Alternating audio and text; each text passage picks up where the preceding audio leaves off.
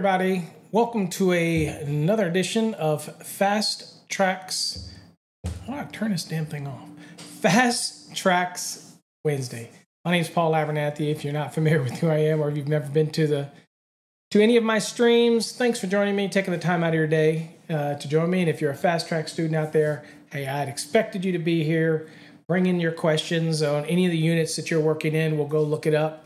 And I'll do my best to answer your questions. Again, I'm going to remind everybody that these sessions are for the Fast Trax students.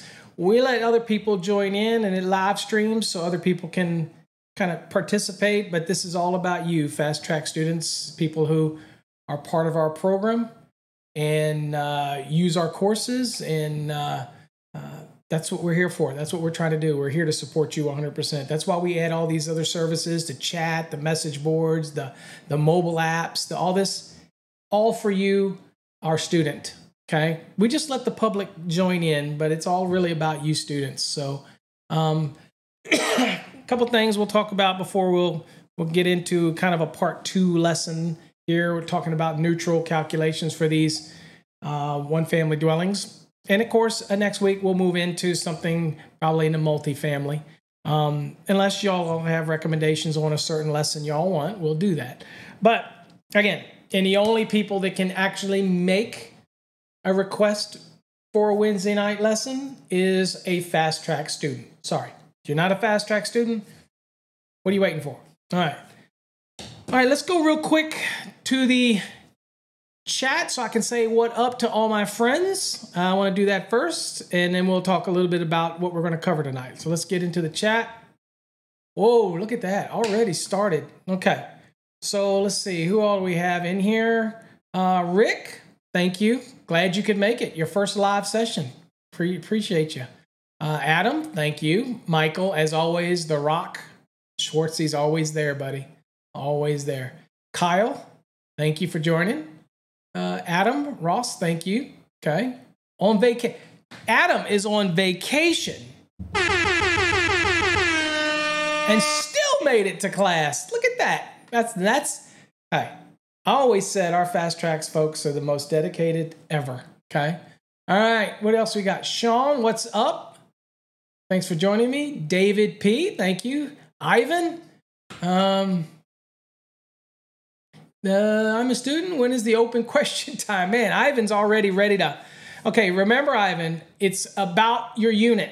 Okay. If anybody has questions that I'm not prepared, I don't have a slide for whatever, you missed the boat. You got to send it in within 24 hours. But if you want to go look at one of the unit questions to look up, then we can most certainly do that, okay? So just remember the rules because I can't be bombarded and I've got lessons I have to teach, okay? So let's see here. So Ivan, we'll get to that in a minute. You can think of your question and type it in and be ready. And what unit you're working on. Let's see. People who escaped the Matrix, thanks for coming. Dustin, there you go. Dustin Swartz is in the house. Matt, finally off work in time. Thanks, Matt, for joining me. Russ and Peggy. Is Peggy with you? Or is this just you, Russ? Or maybe this is Peggy and Russ is not with us. I don't know. Richard, welcome, Richard. Van Man. Van's not in the program, but currently studying for my California Journeyman. I watch your videos. Thank you for joining me. Thanks for joining. Red Dog. Good evening, everyone. Watching from California. We have a lot of viewers from California. I ain't lying. Okay. I'm not going to lie to you. California's not my favorite state. Okay. It's way out there in the West. And sometimes y'all think a little funny. But I still love you. You're in my Fast Trax, or you're my students, or you're my friends. You're my family. So I like you. But I could have family live in California and I still wouldn't be too fond of California. It's just me. Okay. I know there's a lot of pride, but I don't know. I'm just not. Y'all might not like Texas. Okay. I like Virginia best, but I'm not in Virginia, unfortunately. What do we got? Russ and So is it Russ or is it Peggy? And then we got Dustin. Good evening, Dustin. Thanks for joining. All right. We got a full house here. For those that are in the background that are too shy to speak up, thanks for joining me and joining us here on a Wednesday night, Fast Trax Live. So let me explain a little bit how Fast Trax Live works so that Ivan can get his, there you go, Russ. Thank you, sir. So Ivan can get his questions in there. If you're a student in the Fast Trax program and you're going through the unit and you're struggling even after I share, now here's the thing. If you're going through the unit and you're struggling and you haven't submitted it yet for me to review, then I would prefer you not ask the question because I don't want to spoil it for other people. Because you need to take a stab at it. You need to try it. Our program is not easy. I think anybody will tell you that goes through our program, they're not easy. They challenge you. It's not like any other program. The questions are not all just multiple choice. And you have to fill in the blank. And sometimes, I will be honest with you. I marked a guy's question wrong the other day because I usually take a value either or, and I marked him wrong. So now I know what Jesse used to say about me. Hey, Seraphim, thank you for liking the stream. I appreciate it, guys. Like the stream. Hopefully you like it. If you're not, I got my haters out there, so I'm sure they're all flooding in the background, just waiting to jump on me. But yeah, we definitely want to make sure that if you're going through the unit and you don't understand something, at least either contact me about the unit material, or if you have a question. But when it comes to the comment, thanks, Dustin, I appreciate you. When it comes to the competency reviews, I'd really like you to try it before you reach out. It's okay to get it wrong, okay? I get it. They're tough. They are not easy. Also, real quick, again, let me tell you all out there about the practice questions and all that, because I had people that have been asking me, where are they at? Where are they at? We all know they're in your console at the very bottom, okay? At the very bottom. And in that collection of questions, there are about 8 that are not the greatest questions in the world. But you got to remember, there's over 800.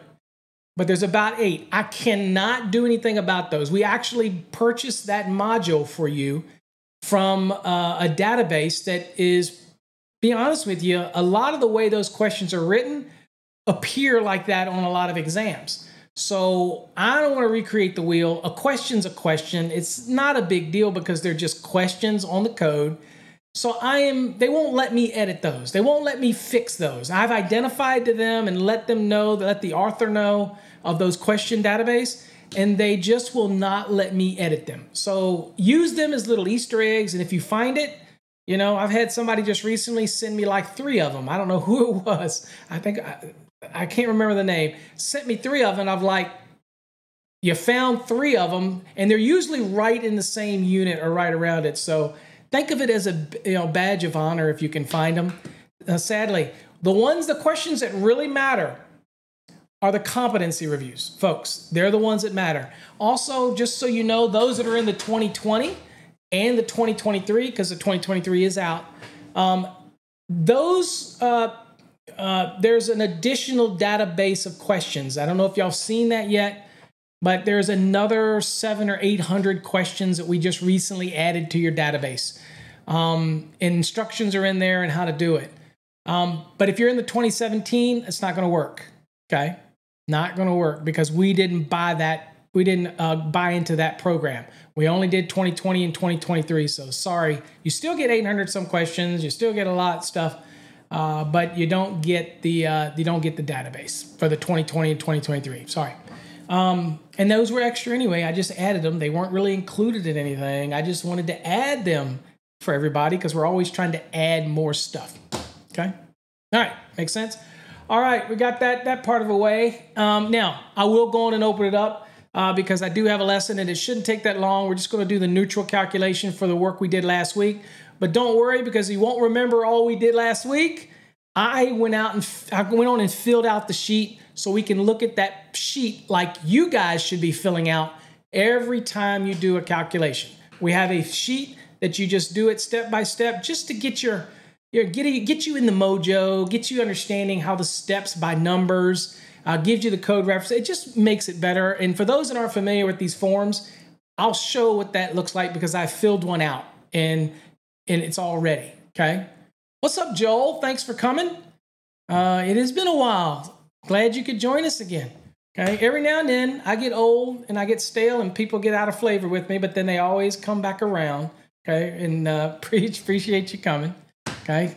There's Jesse. Jesse, you missed it. I told you I graded somebody's work the other day, and there was a question which had 2 options, and I must have been drinking heavily, and I marked him wrong.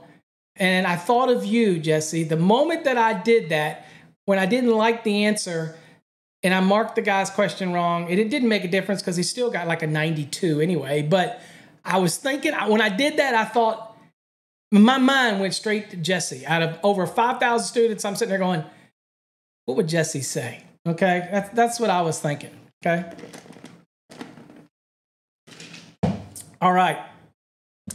I will tell y'all, those that are familiar, I do miss the Wednesday night Zoom. I'm just saying. So some point that could come back because we did lose one of the board of directors and another one's going to come in, and there was only 1 vote shy of being able to do the Wednesday night Zooms instead of these lives. But folks like these lives, right? So I don't know. I don't want to do both. I'm sorry. I'm too old. Let's see.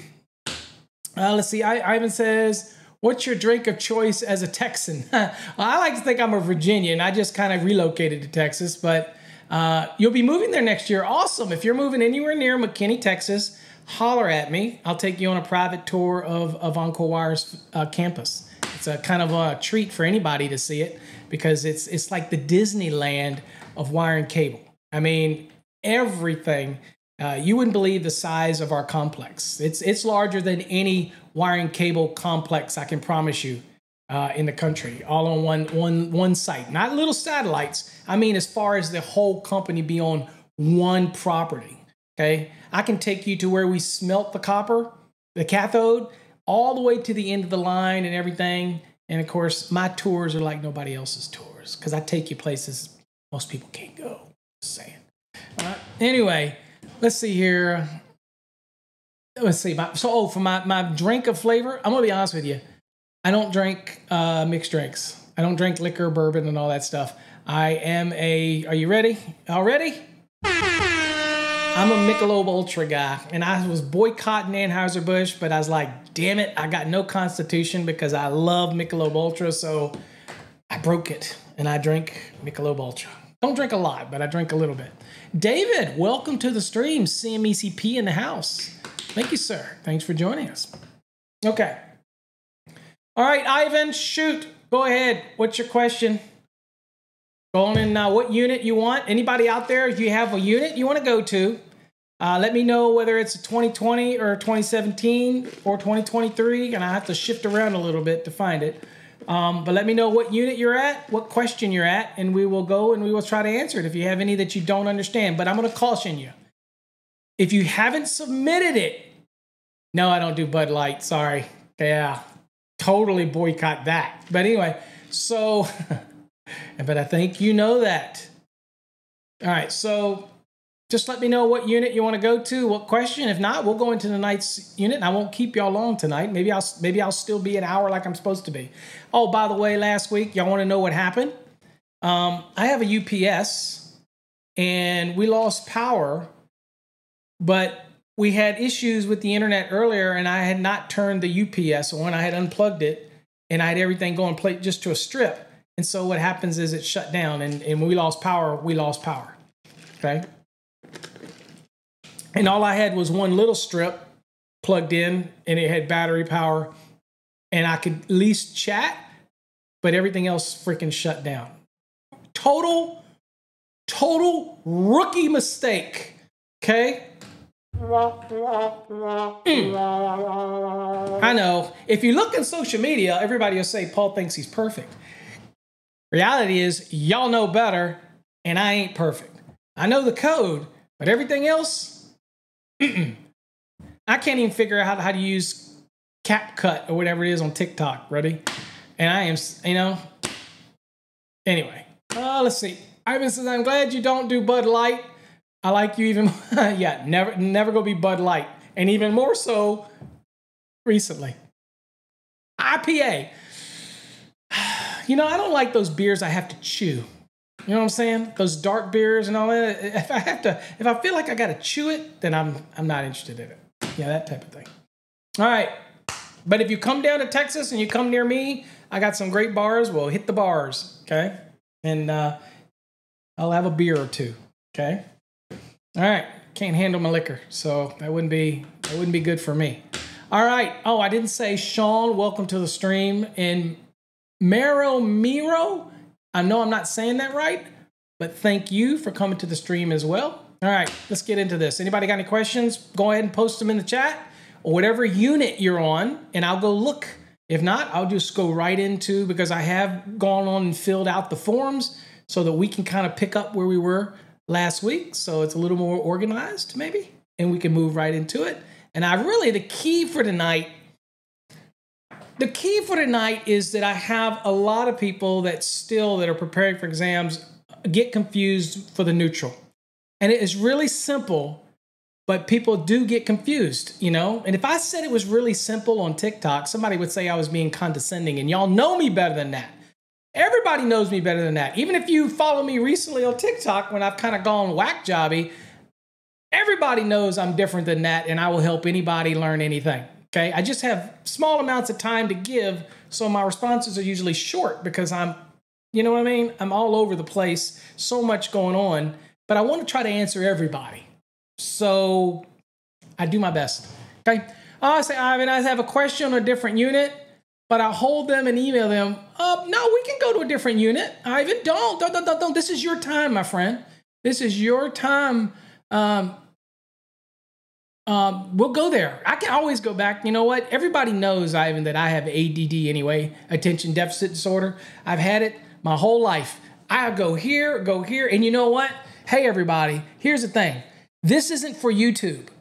This is just the medium that I deliver this. We decided to do this. Remember what I promised you all in the meetings, in the Zoom meetings? Remember, Michael, what I said? This is about you. I don't give a damn about the viewers on this channel or that channel or Facebook.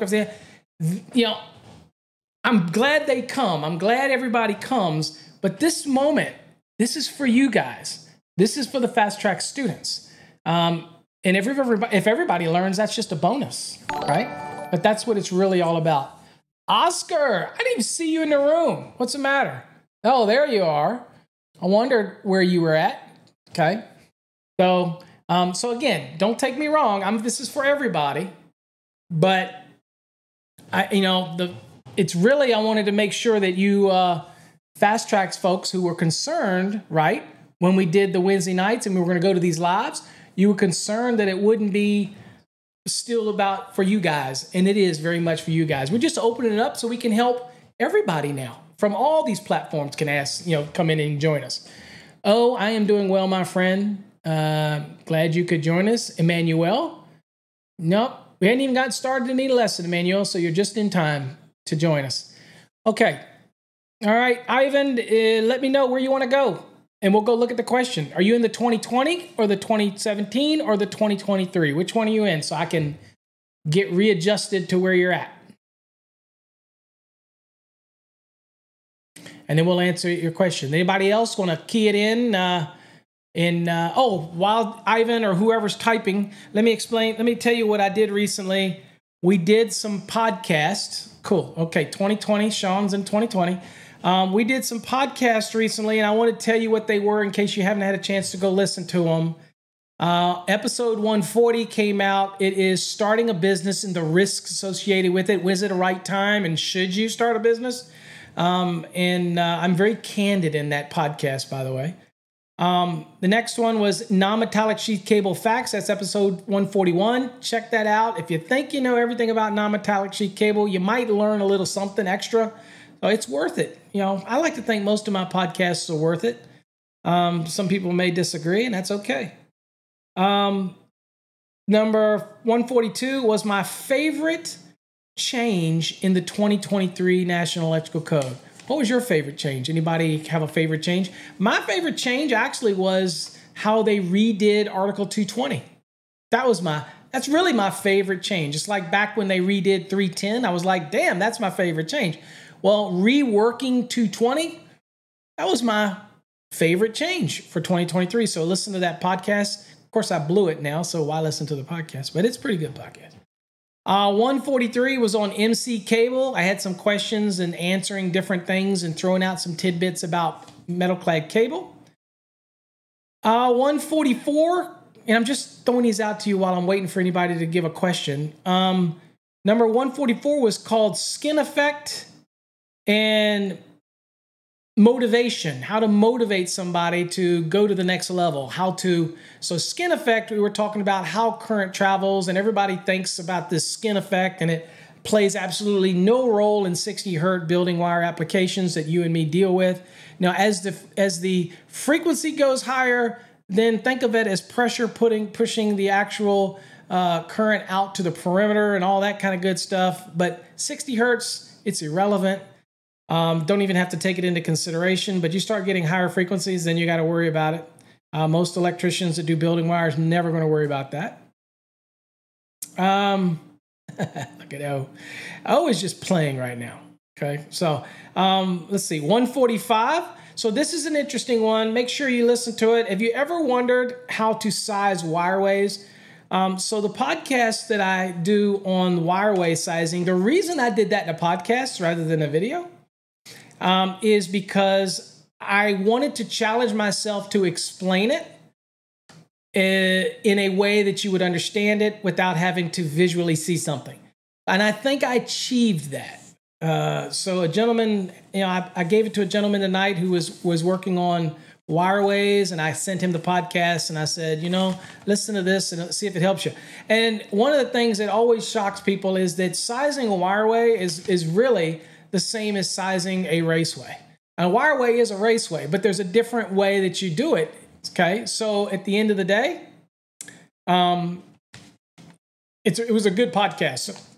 And I show you how to do it, whether all the conductors are the same size or we have a bunch of different sizes. So make sure you check that podcast. Now, my podcasts are available on every podcast platform. All you do is go searching for Master the NEC podcast. So whether it's Spotify, Spreaker, Deezer, iHeartRadio, Apple Podcasts, Google Podcasts, it doesn't matter.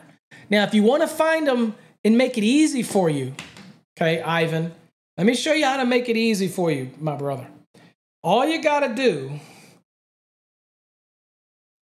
makes me think of a Hall Note song. All you got to do is stay a while. Sarah. Okay, sorry. I'm a Hall Oates era guy. All right. So anyway, what you want to do is you want to go over to our website, Ivan, and you want to go to where it says mobile app and download the mobile app. Put the mobile app on your phone. Okay. Once this mobile app is on your phone, you see you got a lot of calculators, a lot of free stuff on here, folks. If you don't have this app and you're in the field, there's tons of calculators on here. Work smarter, not harder, I'm always saying. So anyway, you go down here and you click podcast. And what you'll get is you'll get all of my podcasts right here. Right? It looks like all of them, but that isn't all of them, is it? Oh, it's because I went too quick and they didn't load. There you go. It takes a second to load. But once you get them, then all you got to do is click on them, right? And listen to them. But where else can you listen? You can, again, all your favorite listening platforms, okay? You can listen to them. And we're constantly adding more. There's tons of them in here, dude. I mean, I didn't realize that podcasting had consumed a lot of my life. I'm looking at over 800 and some episodes. But anyway, you click it. Now, do you have to listen to a commercial? Yeah, you got to listen to a little commercial because a brother's got to make a dime. You know what I'm saying? A brother's got to make a dime. Just listen to the commercial and then get past it. Okay. And so that was 145. And then I did a special podcast. I did a special podcast called episode 146. And I did this one. And I did this podcast on home inspectors. That's a must listen to. I'm just saying. Okay. Sorry about that. Couldn't help it. All right. Eric. Welcome, Eric. I saw you there. What's up? Thanks for joining. Let's see. Thank you, Jesse. I appreciate it. Sometimes my podcasts, sometimes, you know, I do the mobile ones, which are pretty short, me just talking as I go to work. I don't know if people enjoy those or not. Nobody's ever said, Paul, shut up. Well, let me take that back. If you're on TikTok, all week people have been telling me to shut up. So, you know, maybe. But everywhere else, you know, different. So, yes, I make about 0.002 cent for every commercial. So it ain't that much. But at the end of the day, I do appreciate everybody because, no, David, we're not going to get into that disagreements and debates here. This is for the Fast Trax students. More than happy to send me an email. This is a little different platform. I don't want it to take me away from the lesson. The students can post their units and questions, and then we do a little lesson. So it's not like the old show where I just take anything on Wednesday night because I've only got a certain amount of time, and I want to make sure I answer the students' stuff and then do my lesson. Okay, so if we got little time at the end when I go to the chat session, you know, key it up and get it ready, and then maybe I can give you something. But I don't want to, you know, I open these up for everybody, but these are really for the students. So, but anyway, that's what that is. So anybody got any questions from their units to go over? Maybe you'll have plenty of time, David. We can catch it in the end here, one of your questions. If nobody's got any questions, to go look up a unit. Ivan, you had one, but I didn't see you post it. So, can you talk about the guy that tried to say that everything I teach is wrong? Oh, you mean the home inspector? No, no, you know, that is such a funny story, but I'm not going to hash that out here. You know, I stand by what I said. The guy's a tool, and you're not an educator when all you're doing is pointing stuff out. Sorry. Sometimes people's feelings get hurt. And if he doesn't like me or anybody doesn't like me, what have I always said, guys? Don't follow me. Don't subscribe to me. Don't listen to me. Ignore my content, but he just couldn't resist. But I have no hard feelings towards him. I wish him much success in his business and let him do whatever he's doing.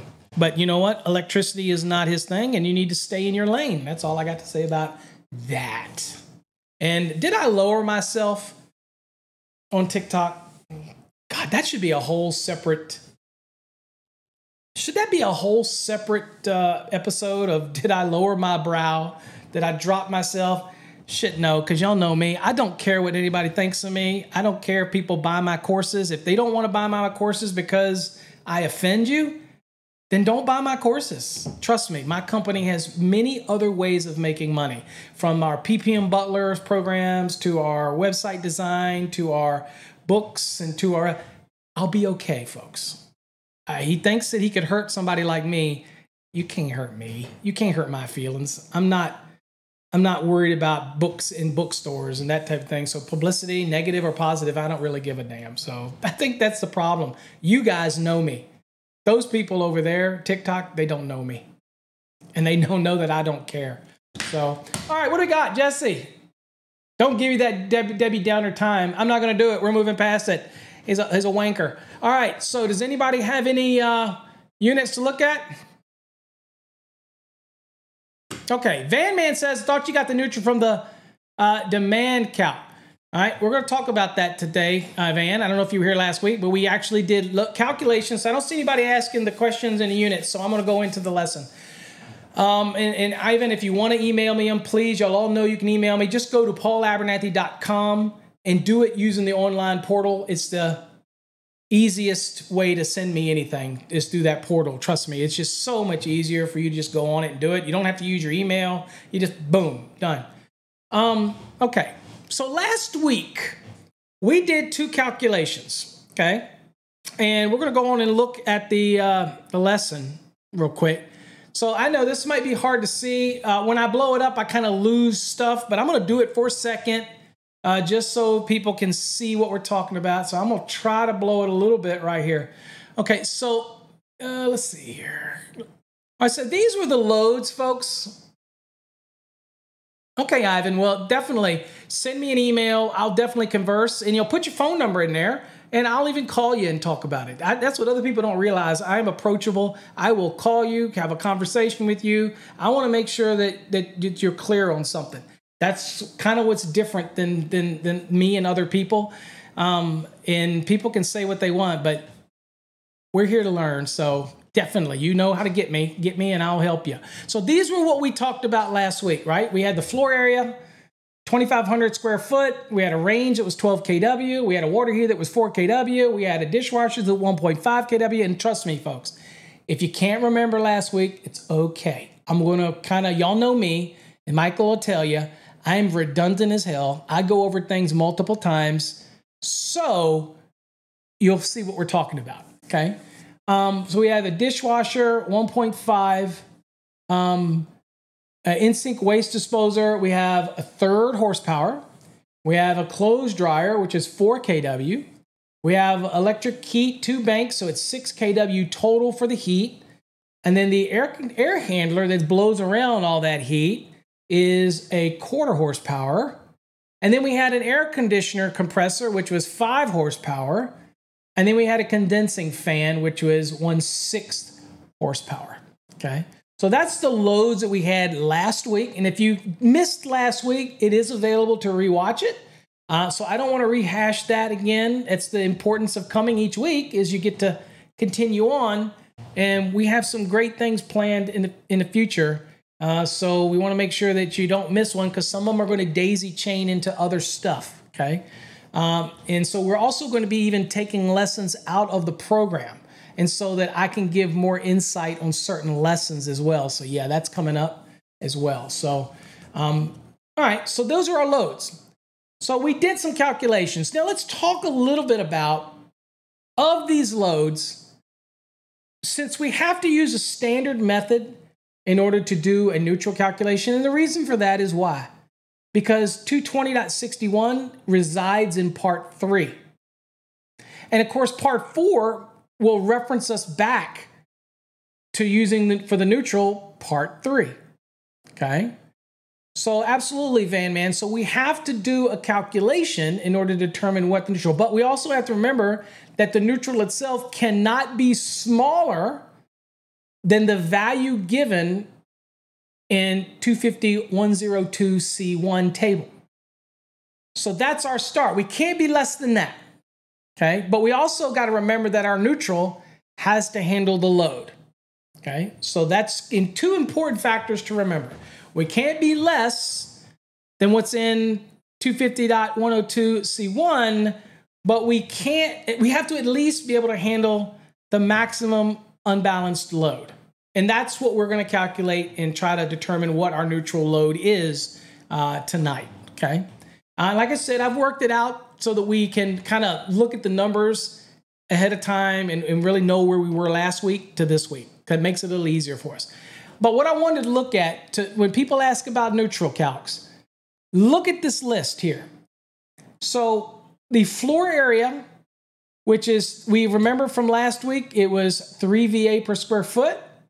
That floor area is very much part of neutral loads. Those small appliances that are 120 or 115, those are very much a part of our neutral calculation. Okay, so we have to remember that. When it comes to the heat, don't worry about it. When it comes to the air conditioning, well, the air handler we have to worry about because that's 115. The air conditioner compressor, we ain't got to worry about. That's 230. Okay. Remember, when it comes to the neutral, we're not doing this non-coincident load garbage. Okay. We're just taking the neutral. If it's got a neutral contribution, we're taking it. Next one is the condenser fan. All right. The one at the bottom there. It's a 115, so it definitely is a contribution. So the easiest way to remember how we do all this, if you remember last week, is we're going to do the first 3 steps the exact same way we did it for the standard calculation. Remember? we're going to take the 2,500 times 3, and that's going to give us what? Okay, anybody remember? Well, I don't know if I should say remember. I guess that's basically, do you know how to do math? So that's 7,500. So 2,500 times 3, 7,500. Now, what else did we have? There you go, Schwartzy. So we have what? A minimum of 2 small appliance branch circuits. So if you're on an exam, right? And bravo, thank you, Eric. If you're on an exam, then you know that if they ask you for a load calculation for the dwelling, right? Then you have to assume the minimum required circuits. So 210.11c1 and C2 are going to say, look, you're going to have at least 2 small appliance branch circuits, right? And then it's going to say you have to have at least 1 laundry branch circuit. So where do we get the VA for those? 220.52. You're going to go there and look at those. And you have 220.52A, and then you have B.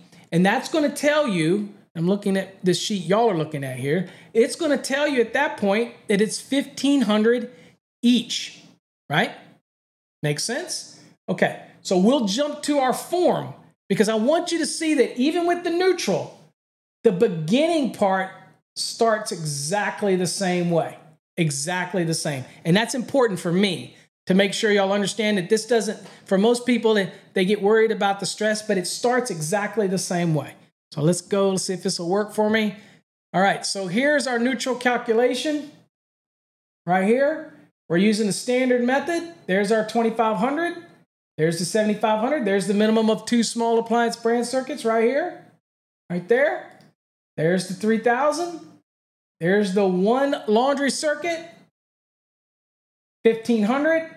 Add that all up, that's 12,000.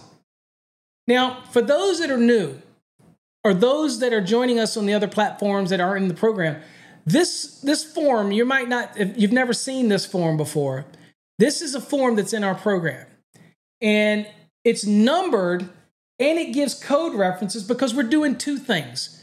We're still trying to do a calc, but we're also still trying to hammer these code references in your head. Especially if you're exam prepping it and you really want to start hammering these things home. You'll start to remember little nuances, and that's why they're on here, okay? So that's 1,200. Now, we totally get to apply 220.42, which is demand factors. Remember, we got to apply that for the ungrounded conductors when we were sizing using the standard method? Well, guess what? We get to apply that same thing. I mean, if it's good for the hot conductors, why shouldn't it be good for the neutral conductor, right? So again, the first part of your calculation is so easy when it comes to the neutral sizing because you're going to do everything you did when you did the standard method, okay? Now, for those out there that say, I never want to learn the standard method because you'll never use it in the field, then how would you ever do the neutral calculation? But I think most people just realize that, for example, if you buy SE cable, that the neutral is typically can't be more than 2 sizes smaller, right? So if it was a 4/0 aluminum, that helical wrap around it, it's got to be equivalent to at least 2/0. I don't know if you knew that or not, but that's part of the UL standard, UL 854, if you're using like SEU cable and things like that. So, and then anything else, typically the neutral is either equal to the size of the ungrounded conductors, but it is permitted to be less, okay? But here we don't have to worry about it because we're going to calculate it. All right, so it's 1,200. Now we get to apply 220.42 just like we did last week. So it's 12,000. We're going to take 3,000 away from that because remember the first 3,000 is 100%. We get to keep all of that 3. Set that aside. Then you've got 9,000 remainder. Well, the 9,000 is part of the next 3,001 all the way up to 120,000, or like we like to say, the next 117,000. Well, that 9,000 is nowhere near exceeding 117, so we only have to go to the next level, which is 35%. Now, if it had been a situation where it was over 120,000 of remaining load, then we would have to go, that remainder would be at 25%.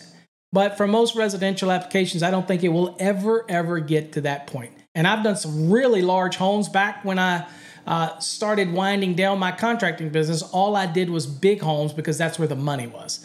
I wasn't as hungry. In other words, I wasn't out there trying to make it on volume.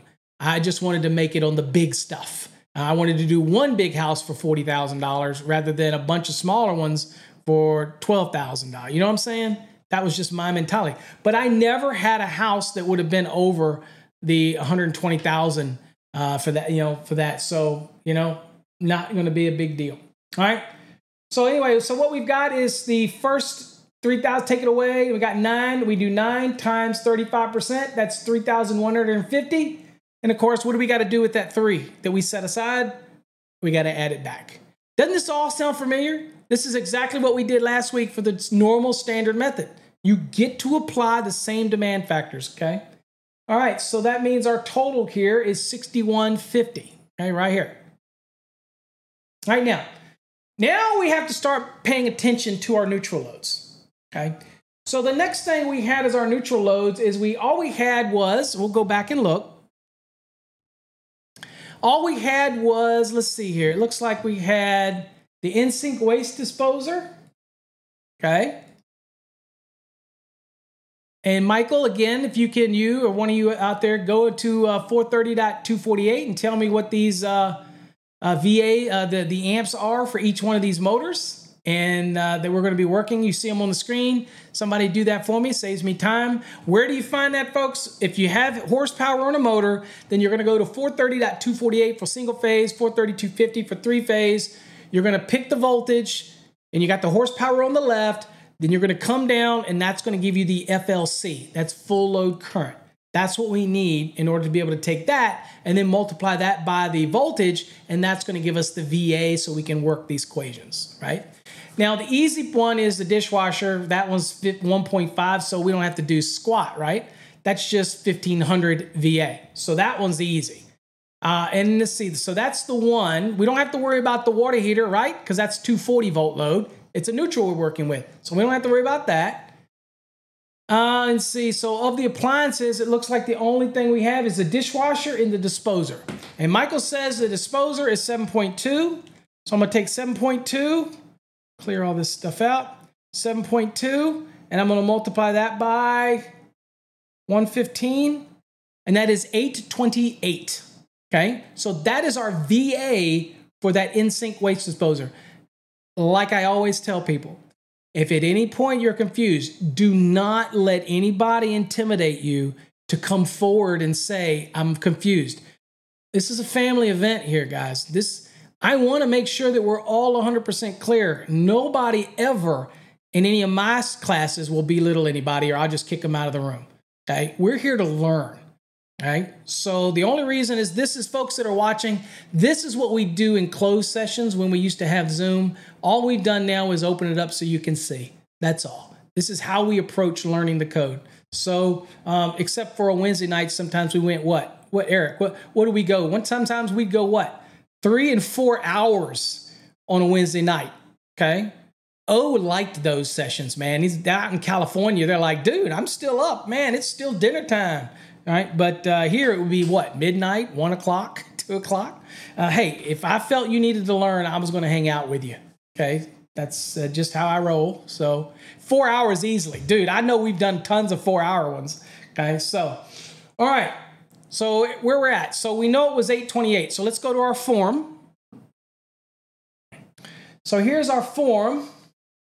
And what we've got here, if I can get my mouse over here, I don't know what the hell's going on with that. All right, so there's our 1,500 for our dishwasher. And there's our 828 for our disposer. Okay, so the next question that people ask me, what if I had 4 or more appliances that were 120 volt or 115 volt loads? Would I still be able to apply the 75%? Absolutely. Remember, if it's good for the hot conductors, why can't it be good for the neutral? That's the way I want you to start thinking about it to this point. If it's good for the hot, and that's going to reduce what the hot sees because of those demands, then it's equally as good for the neutral. Why can't the neutral see the same? Why can't it get the same demands, right? Now, in our case, We didn't have but 2. So we have to just take the load as is, okay? That's all we can do is take the load. So never trust my math, because you know what? Sometimes I get to drinking fruit punch. And I've got diabetes, so I don't worry about getting drunk, but my blood sugar get me high, and I get all loopy if I get high. You don't want to go out to a party with me and spike my punch with a little sugar. Dude, I get crazy, okay? I go wild. I might need a diaper or something afterwards, but I'll go wild. All right, so let's see. So 1,500 plus 828. All right, 2328. Okay? Oh, you can't see that crap. 2328. All right, so that's what we have right here. 2328. So far, we're rocking and rolling. It's easy stuff now, man, right? I know if you're out there going, Paul, I didn't need this. I already knew how to do a neutral. Well, ask questions. If you have any questions on this stuff, just ask. All right, so the next step is let's tackle that clothes dryer. So let's go back to the clothes dryer, and we'll remember. So let's look at this clothes dryer here. So this clothes dryer is 4 kW.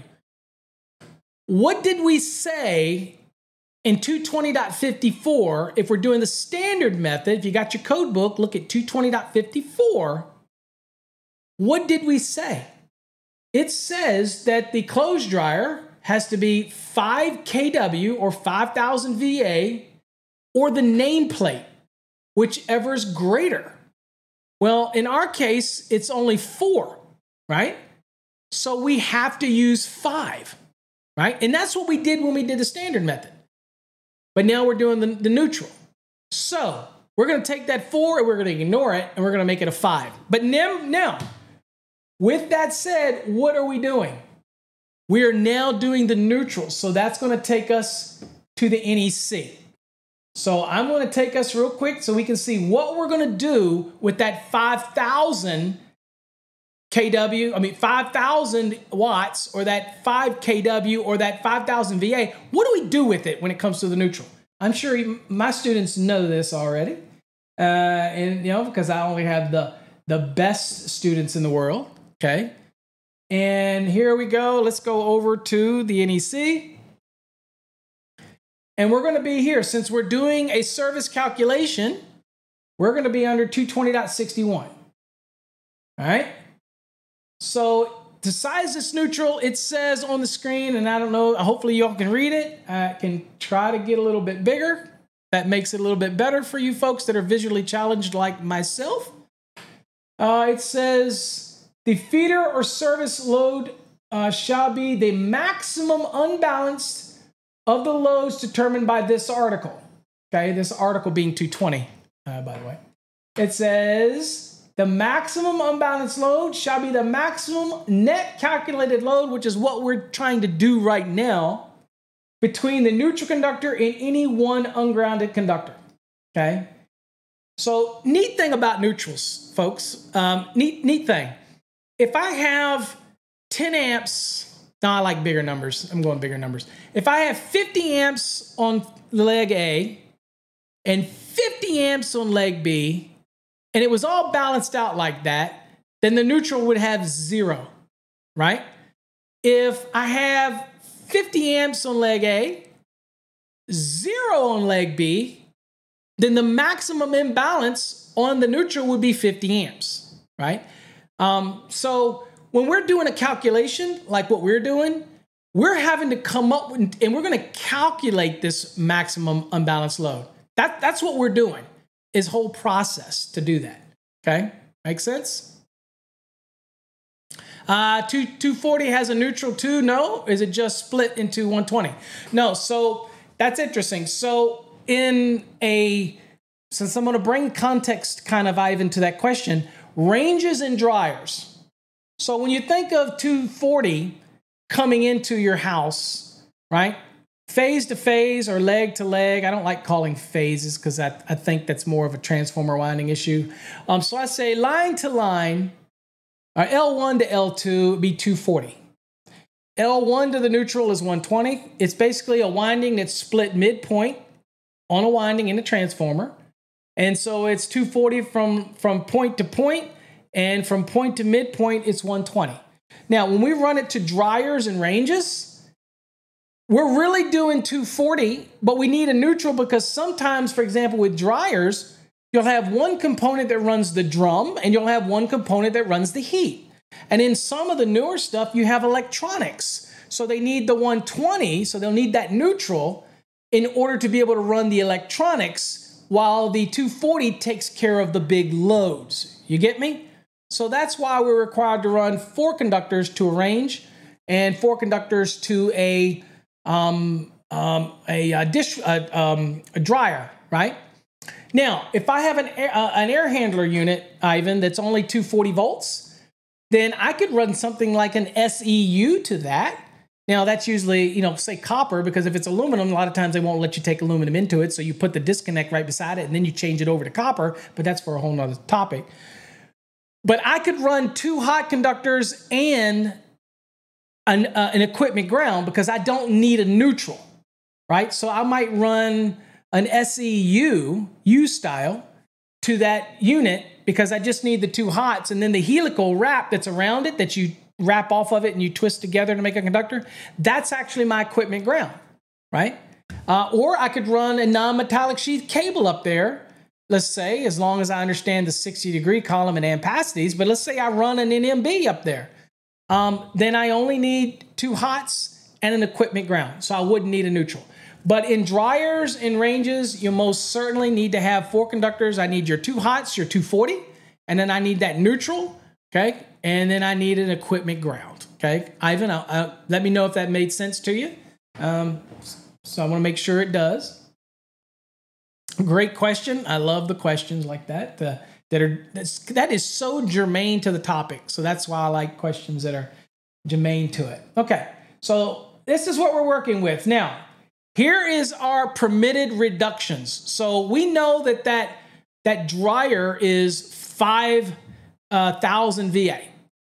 Well, it says right here, a service or feeder supplying the following loads shall be permitted. So this is permissive. Means if you don't want to take it at a reduction, you can take it at the full value if you want. I mean, if you want to size your neutral the same size as all of your ungrounded conductors, then have at it.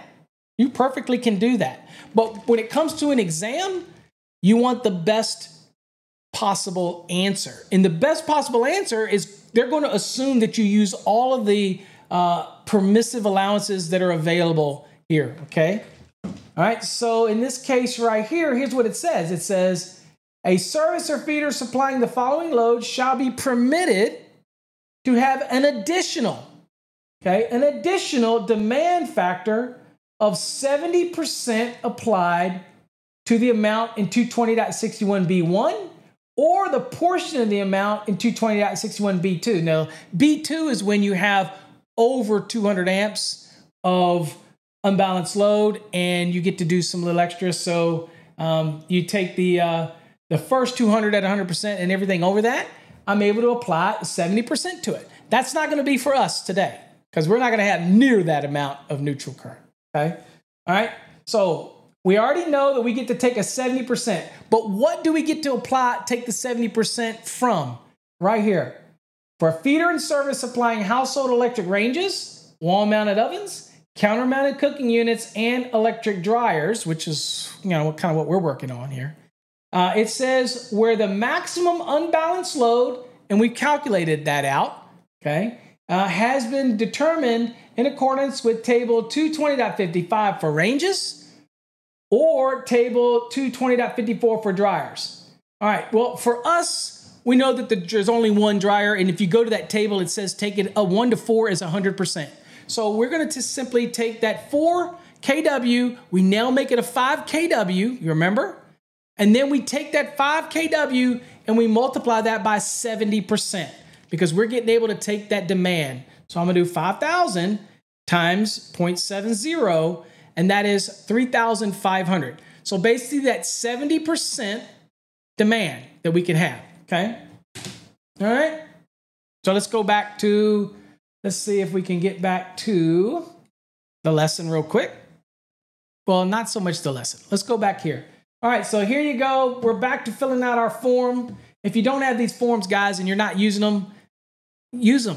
Laminate them. Use a dry eraser on it. Keep them in your book, okay? Use them in the field. Maybe you're having a morning meeting where you're training other guys or something, and you pull this form out and say, guys, let's go over a little example. Let's write on a piece of paper. I do this stuff to people all the time when I used to go to meetings. I'd write down a fictitious dwelling or something, and I would say, all right, guys, let's solve this in a little, 15, 20-minute, 30-minute lesson, that type of thing. Always challenge yourself. Change the variables up a little bit, all right? And if at any point you get confused and you're working on them yourself, reach out to me. Just make sure you share me everything, because I hate coming in the middle of stuff and I don't know all the variables. Share it all with me and I'll help you.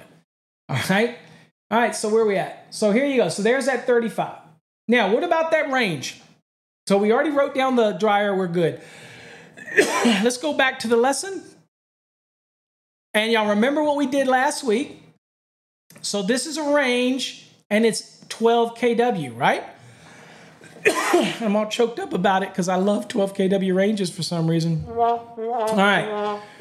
So since it's not exceeding 12, and it's certainly not 8 3/4 or less, it's going to be in column C. And notice that in 220.55, that when you have one range, the demand value is 8,000. You don't use the 12, you use the 8,000. Okay, so if I need to go show that, I'll go show that, but that's pretty much common sense for us that have been working in this. Now, if anybody wants me to show that, where that is in the range table, please let me know. I'm more than happy to go there, okay? I'm really more than happy to do it. Okay, I've got the code keyed up. I can go anywhere you want me to go with that. All right, so, but since it says only one range in 220.55, okay, Van, let's look at it. Let's look at Van's question here. Van says, I'm confused on when to use the 70 or the 83. Okay, ignore the 83 right now. We used the 83% when we sized the ungrounded hot conductors. So the easiest thing to remember is, for right now, don't 83%, get that out of your mind. Get it out. Right? We're working 70% right now of the dryer's value and of the range values. So, yep, get rid of that 83 in your mind right now. That is the 310.12 83% rule, and that was for sizing ungrounded, the hot conductors. Now, it gives you a permission there for the grounded conductor to be smaller, but you could size it the same size as the 83% if you wanted, right? But we're trying to size it 100% accurate.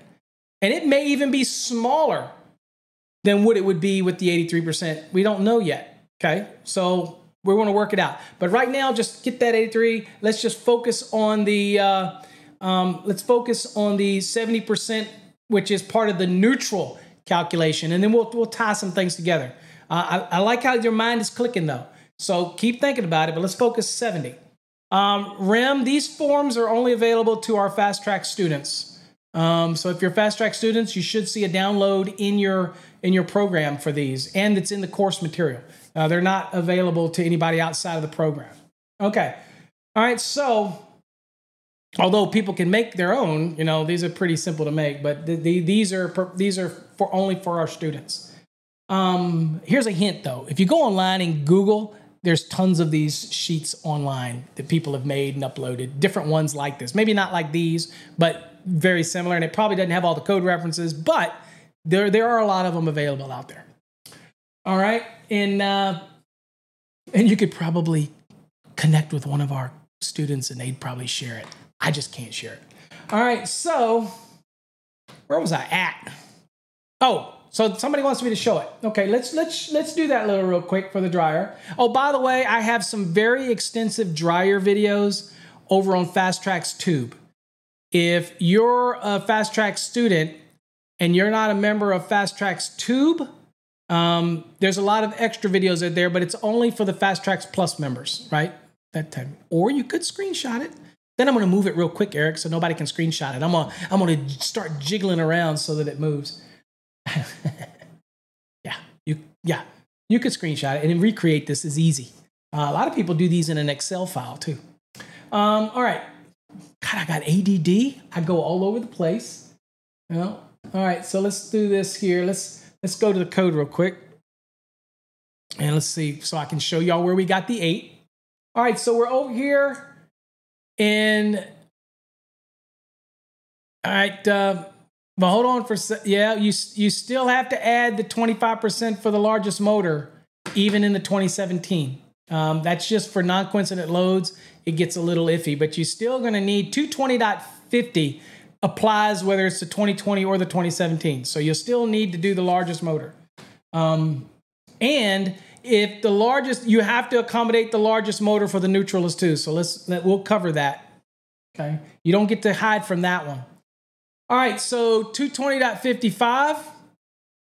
Here we are. And here's what it says, folks. It says the load for household ranges, wall-mounted ovens, counter-mounted cooking, and other household cooking appliances individually rated in excess of 1 3/4 kW shall be permitted to calculate in accordance with table 220.55. So that's where we get the permission. So we're going to use this table. Okay. Now here's the table. So we have one appliance right here. Okay. One appliance, right? And I'm pretty sure if I share this screen, you won't be able to see any of it. Yeah, it's very, very little. So let me do it this way. We have one appliance right here. Okay. And with that one appliance,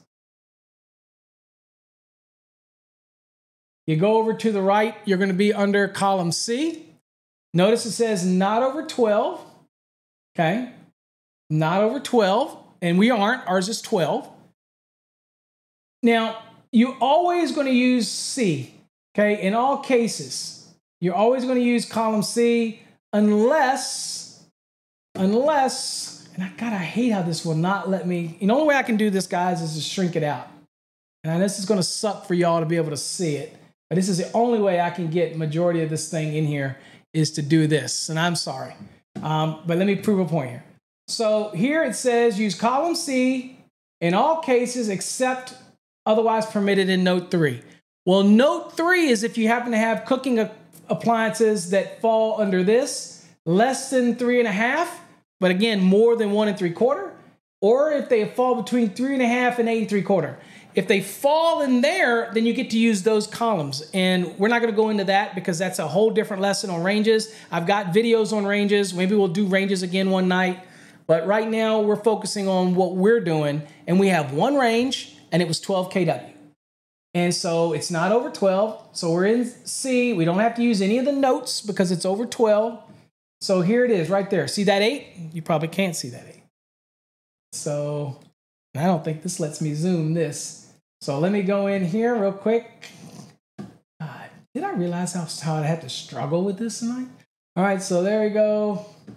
Right there. Okay. There's the 8. So that's where we get the 8. Okay. Now here's another little thing. All of these columns in B and A, that's percentage. Column C is actual KW. Don't ever let that get you confused. Column C is actual KW. Okay, so remember that. So this is where we get the 8, right from that table, 220.55. Okay, makes sense. All right, so let me bring back up our sheet really quickly. And so we're doing the neutral still here. And so there you go. So 8,000 is our value for the range. Now, remember what it said in 220.61? It says that we can apply 70% to that, just like we did the dryer. Sweet. So we got 8,000 times 70%. That's 5,600 VA. That is the neutral contribution for our calculation. So that's why we fill that in right here. There's the 56 right there. Okay. All right, see how simple this is getting? So the next one we've got is that air conditioning and heating. Now here's what's beautiful thing about the neutral, okay? The beautiful thing about the neutral is all we're looking for is all of the loads that would be 120 or 115 volt loads, right?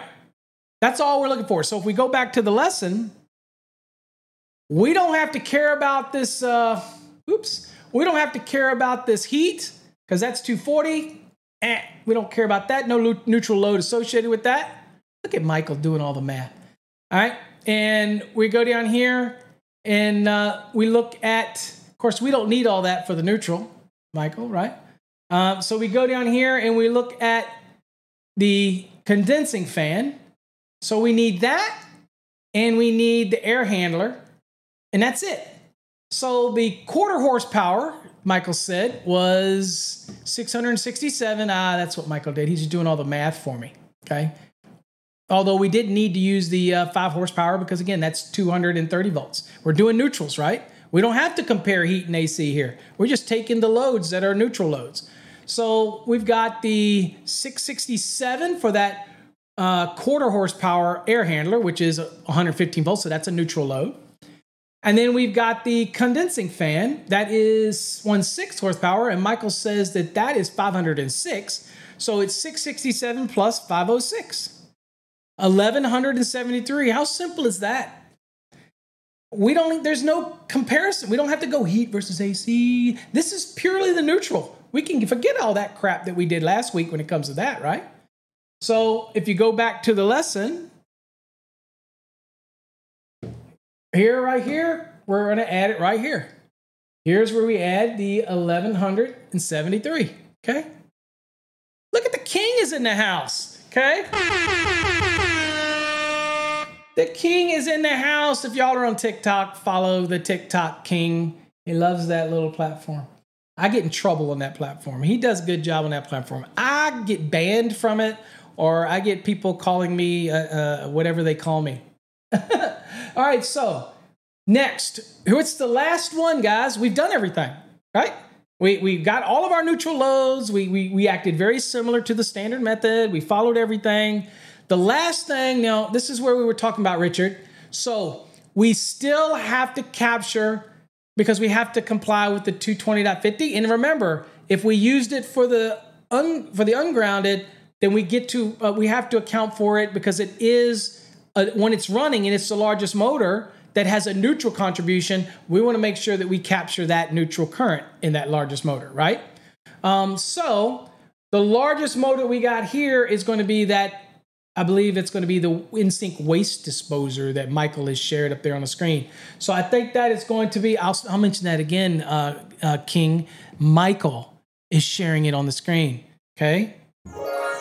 Michael is sharing. Michael helping me out. Did I mention that? Did I? Okay. All right. So, so 828 is our VA for our largest neutral contributed motor. Is that even a word, contributed? I made that up. That's my own word. For here on out, anybody that ever uses it, I get a quarter. So somebody keep track. All right. So what we're doing is we take that, and all we're trying to do is capture 25%. That's it. Okay. That 1,173, that was the air handler blower motor and the condensing fan motor. So maybe I should do this. I know Michael did it, but Sean, I don't know if you can see Michael's comment, but we have to use the motor tables to calculate and solve what the actual VA is. Does anybody want me to show that? I'm more than happy to show that, to do it, the steps to do that, because that's all we did. If I go back to the lesson, Sean, what it is we have the only neutral loads that we have for the air conditioning, right, is that one right there, right? That's the air handler. It's a 115. And then we have this one, the condensing fan. That's a 115. So those are our only air conditioning or even heating loads. We really don't have any heating except for the air handler does blow heat around. But they are neutral loads. They are neutral loads. So how did we get the values that Michael shared with us? Okay, let's go on and go to the code book, and I'll show you. I love it. Dude, I can work code every day, okay? Sometimes, again, Jesse's going to jump on me, but over TikTok, they make me sound like a grump, like I'm the grumpy Sparky. But I love code, and I will go anywhere we want to go to work it. And I eat and sleep this crap. So, I don't know nobody needs to feel sorry for me. This is just my life. I just can't help it. And I already forgot where the hell I was going. Oh, 4:30. Okay. And so we're going to go to 4:30 and we're going to go to, and can y'all see me squinting? I can't see squat.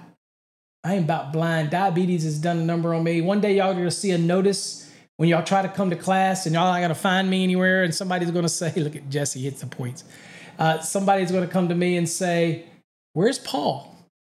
And Paul's no longer here. All right, so here we go. So we're going to be here in 430.248, okay? So what we're looking for is that first one. So Michael, there was a quarter horsepower. Y'all remember? The first one was an air handler. So it's a quarter horsepower. So we come down here. This is where we want to be. Single phase, alternating current. This is the column we want to be in. Oh, and by the way, if your question on your exam says 120 volts, you use 120 ultimately in your calculation that we're going to do in a minute. If it says 115, you use 115, right? Yes, my podcast will live on forever unless somebody doesn't pay the server and they end up just going to crap. Okay. Well, you know what? I guess that's not true. I guess when they're up on Apple and all that, they stay forever. Okay. Yeah, they'll always be there. All right, cool. All right. So, and there's 800 of them, folks. So go back and listen to some of the early ones. I mean, challenge y'all to go back and see if you can find the very first podcast I ever uploaded on those platforms years ago. All right. So I probably sounded better then than I do now, Let's see. All right. So 115, right?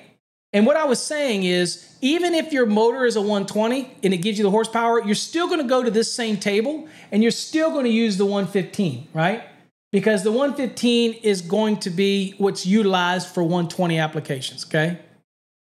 So right here, we're looking for, what is that? Quarter horsepower? All right, y'all going to go here. There's a quarter.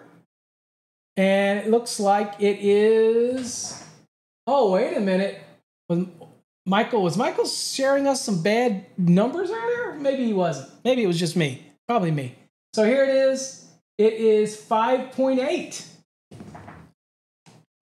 Probably me, Michael. All right, so we have 5.8. So now we come back to the lesson. This is the first one. And that was 5.8. And that's what the amps are. And then we multiply that by 115. So I multiply that by 115.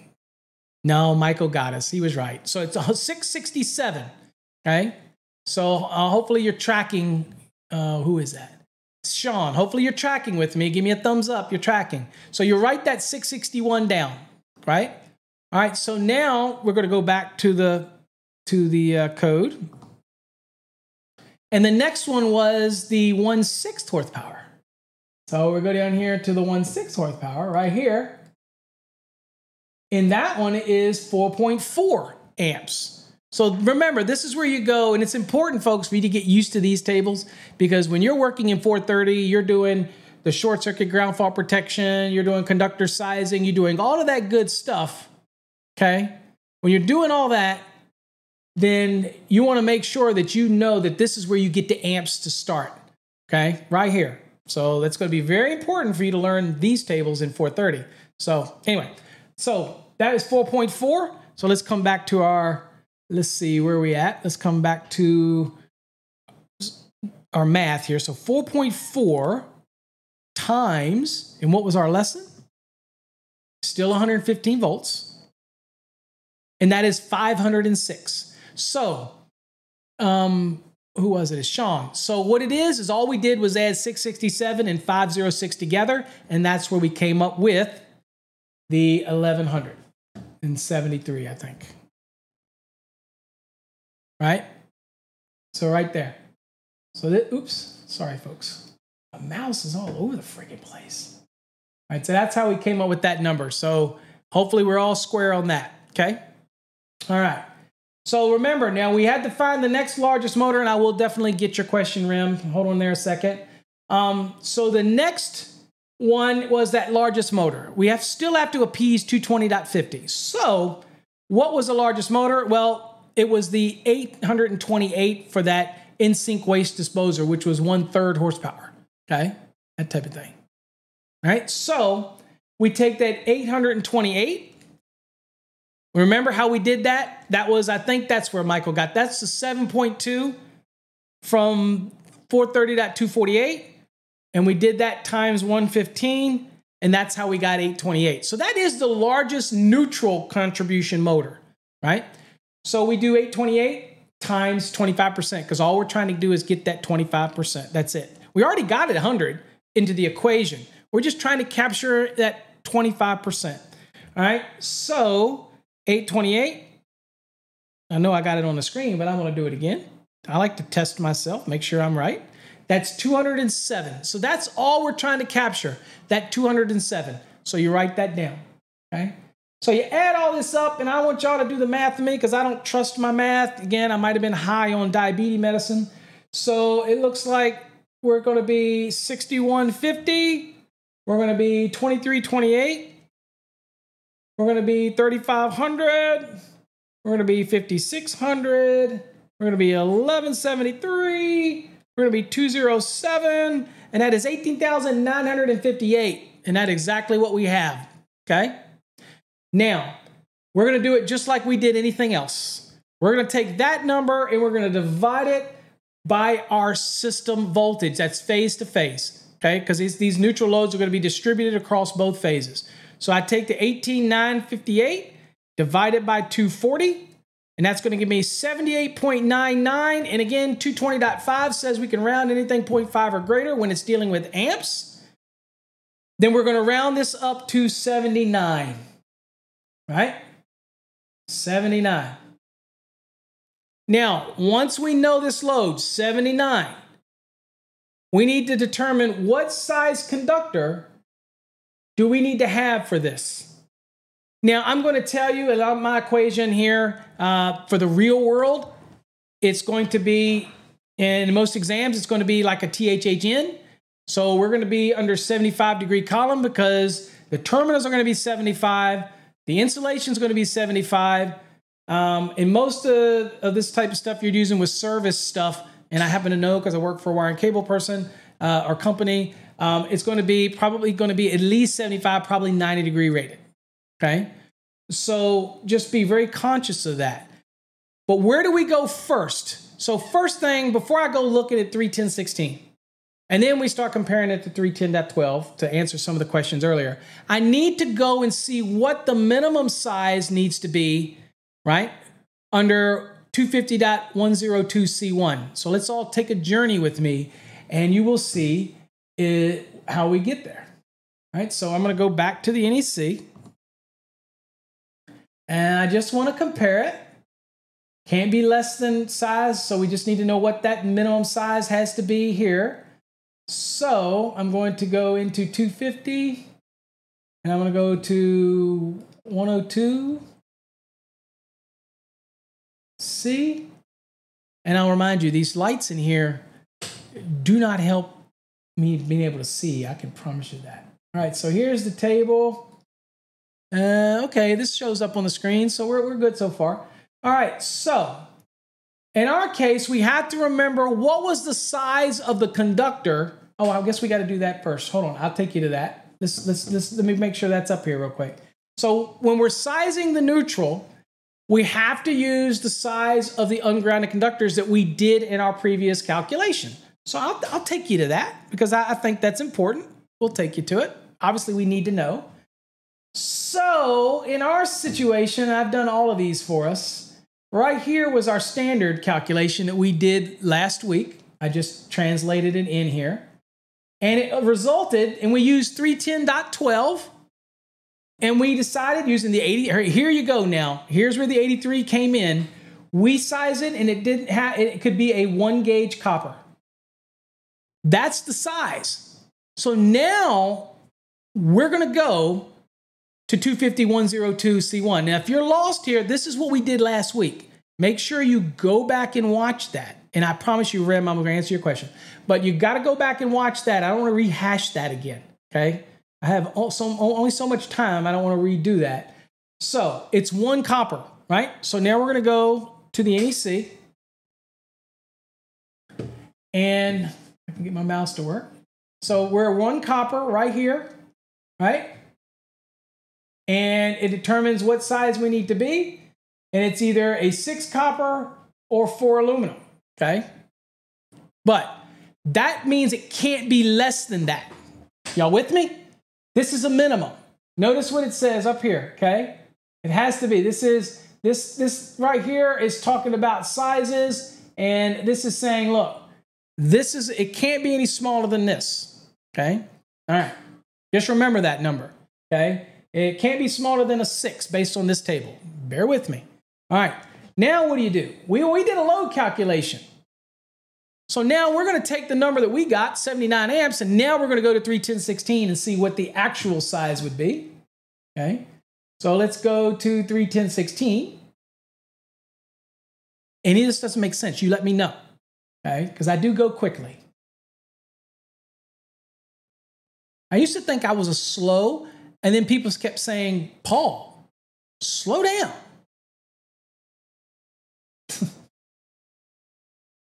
None of you would say that. Jesse would say it.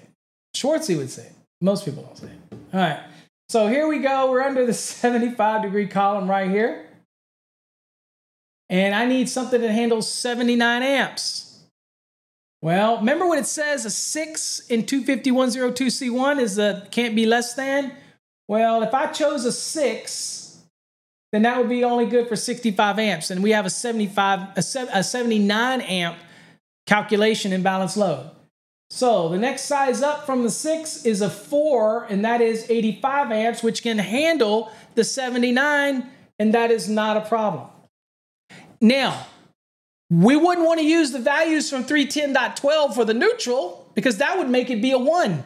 I like the fact that I can get away with what? A 4. And that is okay, right? So we go back to our sheet. I will redo any of that. Anybody's confusing. That's the kind of guy I am. I will review it. So we go back here. And so when you get here, getting down to the neutral, that is why it's a 4 copper for this 79 amps. Because there's no benefit to try to use 310.12 here for the neutral. It's not going to benefit you. I always want the best possible size, and that might mean the smallest conductor. I'm okay with it. That type of scenario. Okay. Now, in the real world, people probably don't really get into all these maths. They just go, screw that, Paul. I'm just going to go full size neutrals for everything. And that's okay too. That's in the field. That's not on an exam. On an exam, you want to solve it out like this. But in the field, you probably just, neutral is probably close to full size, or you buy SEU, and it's already sized for you. You ain't got to do nothing. You buy 4-odd aluminum and you just do it. Hey, Mark Passwater, thank you for liking the stream. Appreciate you. All right, so let me ask the question. Let me answer some questions here. Rem says, since the range is 240 still, do we need to add the neutral to the calculation? Absolutely, Rem. Remember, you're running 4 conductors to the range. 2 hots, you have a neutral and an equipment ground. Since you have a neutral, and you're going to have neutral contribution, right? Hey, I think it's on the actual stream. There's a thing at the bottom, Eric, that has a button that says like. I think it's on your player, somewhere like a like button or a thumbs up or something like that. Here I am soliciting for likes. Give me a like. I guess, I've only ever really get 1 thumbs down. It's the same guy that gives it to me every week. And you wonder why he still watches my stuff. You know what I'm saying? So, there you go. AJ, he's hit it. He liked the stream. All right, so yes, Rem, since it's 4 conductors and a range and a dryer does need neutral connection, so it does have neutral loads, so that's why we have to count the neutral for the ranges and dryers in our contribution. Absolutely. Hopefully that answers your question.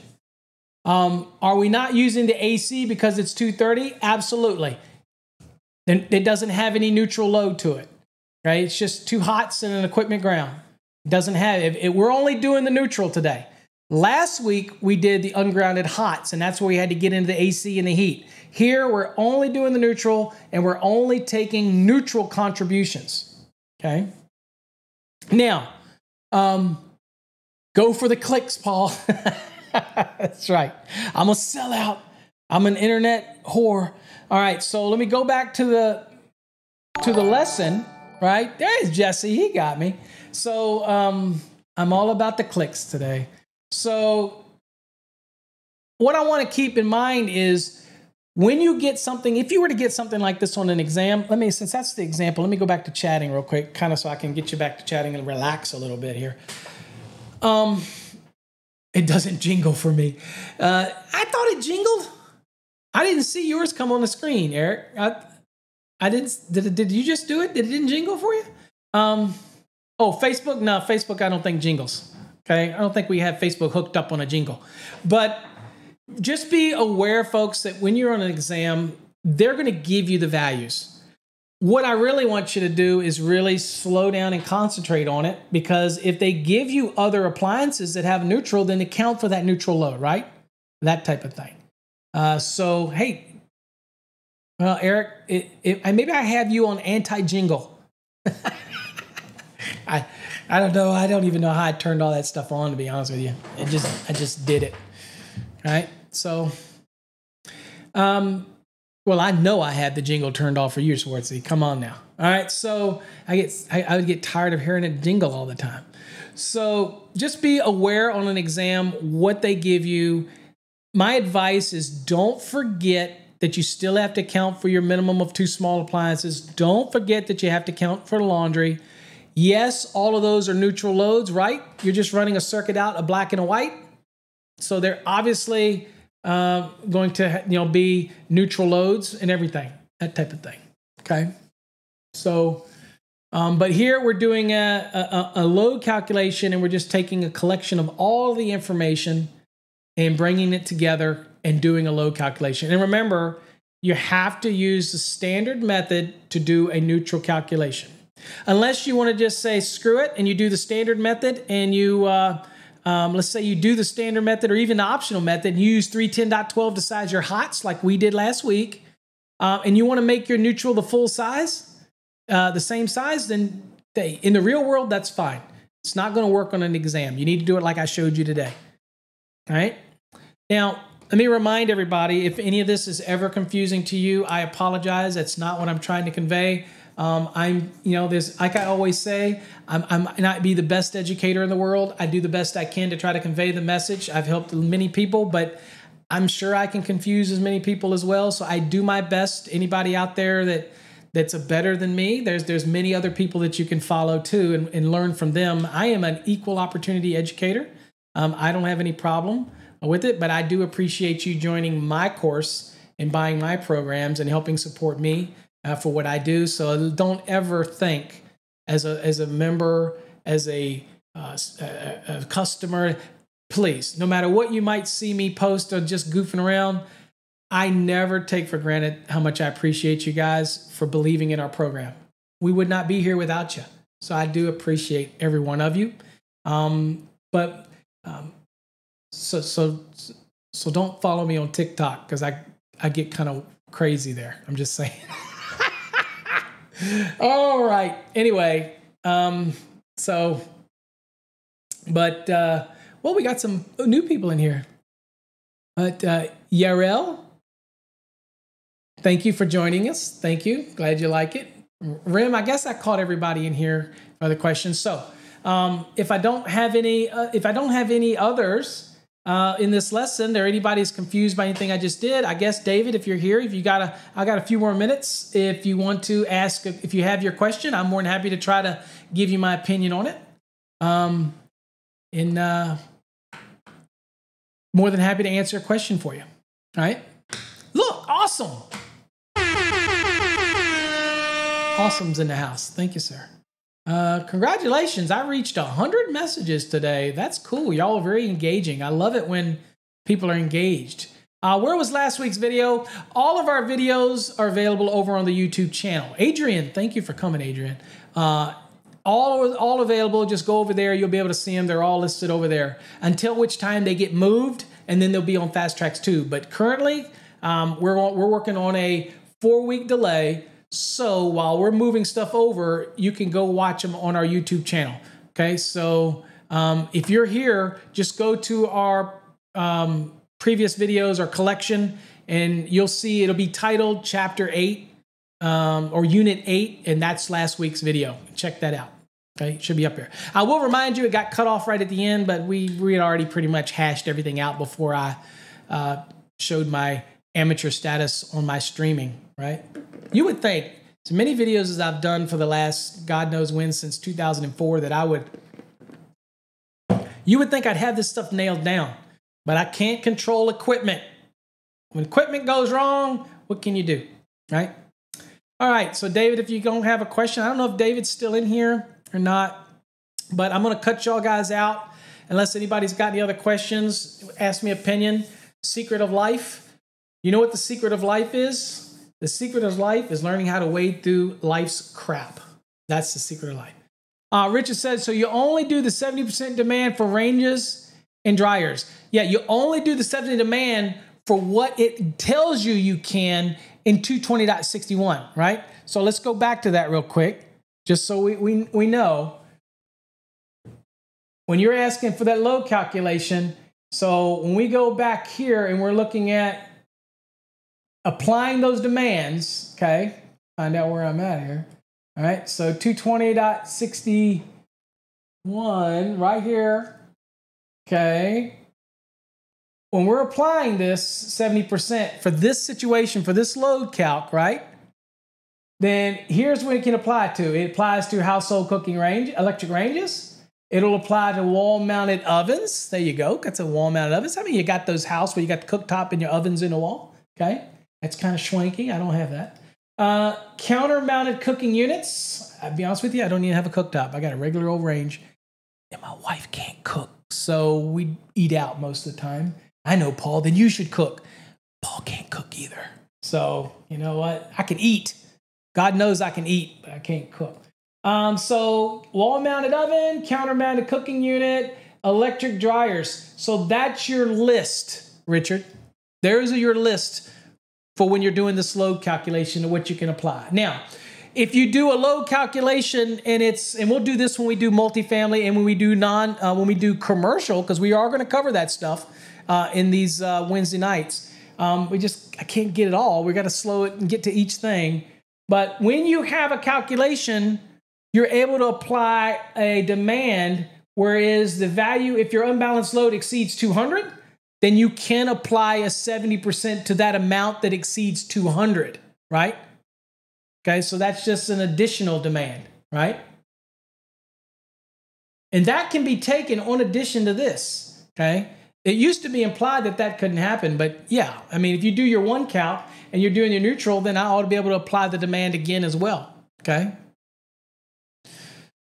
Size for equipment ground for the fun of it. Well, the equipment ground is, let's go back to our lesson. For those that we did, yeah, let's go on and do that. Yeah, absolutely, for the fun of it. Let's do that. Keep me on my toes, bro. So let's go back here. And so we want to size the equipment ground. Well, to size that, we needed to know what the size of the overcurrent protected device was. So it's assuming we obviously, let's say if we did the standard method and we determined that it was the load came out to be 145 amps, but that didn't correspond. So we ended up going to a what? A 150, right? Now you see the answer here, right? So 150. So where do we go to size what? Oh, excuse me. That's the grounding electroconductor. My bad. You want me to do equipment ground? Well, my bad. So we can't do an equipment ground. We don't have an equipment ground. But let's do one for craps and giggles. Let's say that the emergency disconnect was outside and we know this load we did was for the outside unit, and that's what this is. And now we're going to run a feeder inside to the actual panel inside. And we still can use 310.12 because that panel inside is seeing 100% of the load. Okay, we can do that. So where do we go? Well, once we know that the breaker was 150, okay, and that's also going to be what the rating would be on the feeder. All right, if we were doing the feeder, same way. So where do we go? 250.122. Let's do it. Let's go there. Where the hell is my thing? Okay. All right. Oh, you meant you wanted to do the grounding electroconductor? Yeah, we can do that too. I'm cool. I ain't got nowhere to be, bro. let's do this. All right, so we go to, if this was a feeder and we know we had the emergency disconnect outside and it was also the service disconnect, and now it's a feeder running to the panel inside the house, and that was a 150, just like we just did. We're getting hypothetical now. Then how do I size that feeder's equipment grounding conductor? All right, well, we're going to go to 250, 122. Can even see the screen here, 250. So unprofessional. That's what they call me on TikTok, unprofessional. All right, so let's see, 250.122 right here. Jesse's going to say, let it go, Paul. Let it go. No, that's usually Mike that says that. All right, so let's go down here. And since we've got a 150, it's over the 100. So because it's in that gap between the 100 and the 200, then you have to go with the 200. So the minimum size equipment ground in this case would be a 6. So it would be a 6 for that feeder, okay? So that's what that would be for that. Okay, let's get back again to where we're at, to our sheet, and the size that grounding electrode conductor. Because we want to do that real quick. All right, so let's go to that. Okay, so the grounding electrode conductor is sized based on the determined size of our service conductors. And in this case, we sized it for 1 copper, right? Right? 1 copper. So we're going to go to the code. I'll definitely get your questions here, so let me get there. So we go to the code, and we're going to go to 250.66, right? Because that's where we go for sizing grounding electrode conductors. All right, now, in our question, we did not say that it was a ground rod. We did not say it was a ground ring. We did not say it was a U for ground. We just said size the grounding electrode conductor. So here's a little tip, folks. If they just ask you to size the grounding electrode conductor, then all you do is you go to the table, okay? Now, if they happen to tell you it's a ground rod, a pipe or plate electrode, a ground ring, or even a U for ground, then guess what? You can sneak on down here to 250.66A and B and C. But if they don't mention any of these types of electrodes you see on the screen right there, then you want to always be back up here at this table. And if that's the case, since the conductor was a 1 gauge, then that means our grounding electrode conductor is a 6. And that's how we would size the grounding electrode conductor. So we'll come back to the form. And there you go. That's why we get the 6. Now, the beautiful thing about these forms, again, is it gives you a lot of info, okay? A lot of stuff. Sizing neutral gives you a lot of stuff right here to help you along the way. So, again, these are great to print out and have on you. So, let's see what we've got here. When I took the test, this question came up. How many light poles do you need to install a contactor box? This one tricked me, and I'm not really sure if I got it right. There's got to be more details than that. I don't know that I can solve that. I don't know how many light poles do you need to install a contactor box. That sounds like a trade thing. And again, I'm a code guy, so if it's not in the NEC, I didn't do a whole lot of that applications as a contractor, so I probably can't answer that question. It sounds like that is what's called a knowledge-based question. So, but if you email that question to me, I will guarantee you I will get the answer. Even if I got to track down a contactor manufacturer, I will get the answer for that. But I don't know that that's in the NEC. But I would have to look. I would have to look for that and try to find it for you. So I can't. I wish I could answer that for you, but I really can't. That's an example of one on an exam to not let you get steamrolled. It's a good point now. If you actually get that on an exam and you're like, oh my God, where's it at? And you start looking, and I go to my phone, my thing and everything, and maybe look under 410 and look under 410 and light poles. It might be under 410. I don't know. Michael, did you look under there? Anybody look under 410? Hell, I got a second. Let's go look real quick and see if there's anything under here. Because this might be just basic knowledge, and I don't have that basic knowledge. I know somebody will watch this and say, Paul, you're a hack. You should know that. Sorry, I don't know it. I literally don't know everything. Okay. So, and people should already know that by now. I know what I know, and that's all I know. And there's certain things that I don't want to know. But anyway, so let's see here. There's lamp holders, auxiliary. Give me a second while I look and see what I can find. If you know it off the bat, you can help everybody out. That's fine. But I'm looking in here just to look. Might as well since I got a second. Light mounting. And not integral. Transformers, whatever. Track lighting. I don't see. Heavy duty track lighting, lamp holders. Okay. This is why I don't do this on Wednesday nights, folks. Because I'm an electrical consultant. So trust me, I spend a lot of time looking things up and finding answers. Okay. I even says 15 amps or more. What's your code reference? Is that in the NEC? Or is that just your code knowledge because you have experience working with that? If that's in the NEC, I'd have to spend time looking for that. But that's an example of one that I would definitely skip, unless I knew exactly what it is and you want to spend the time looking for it. Okay? But do me a favor, send me the question if you can remember how it's questioned,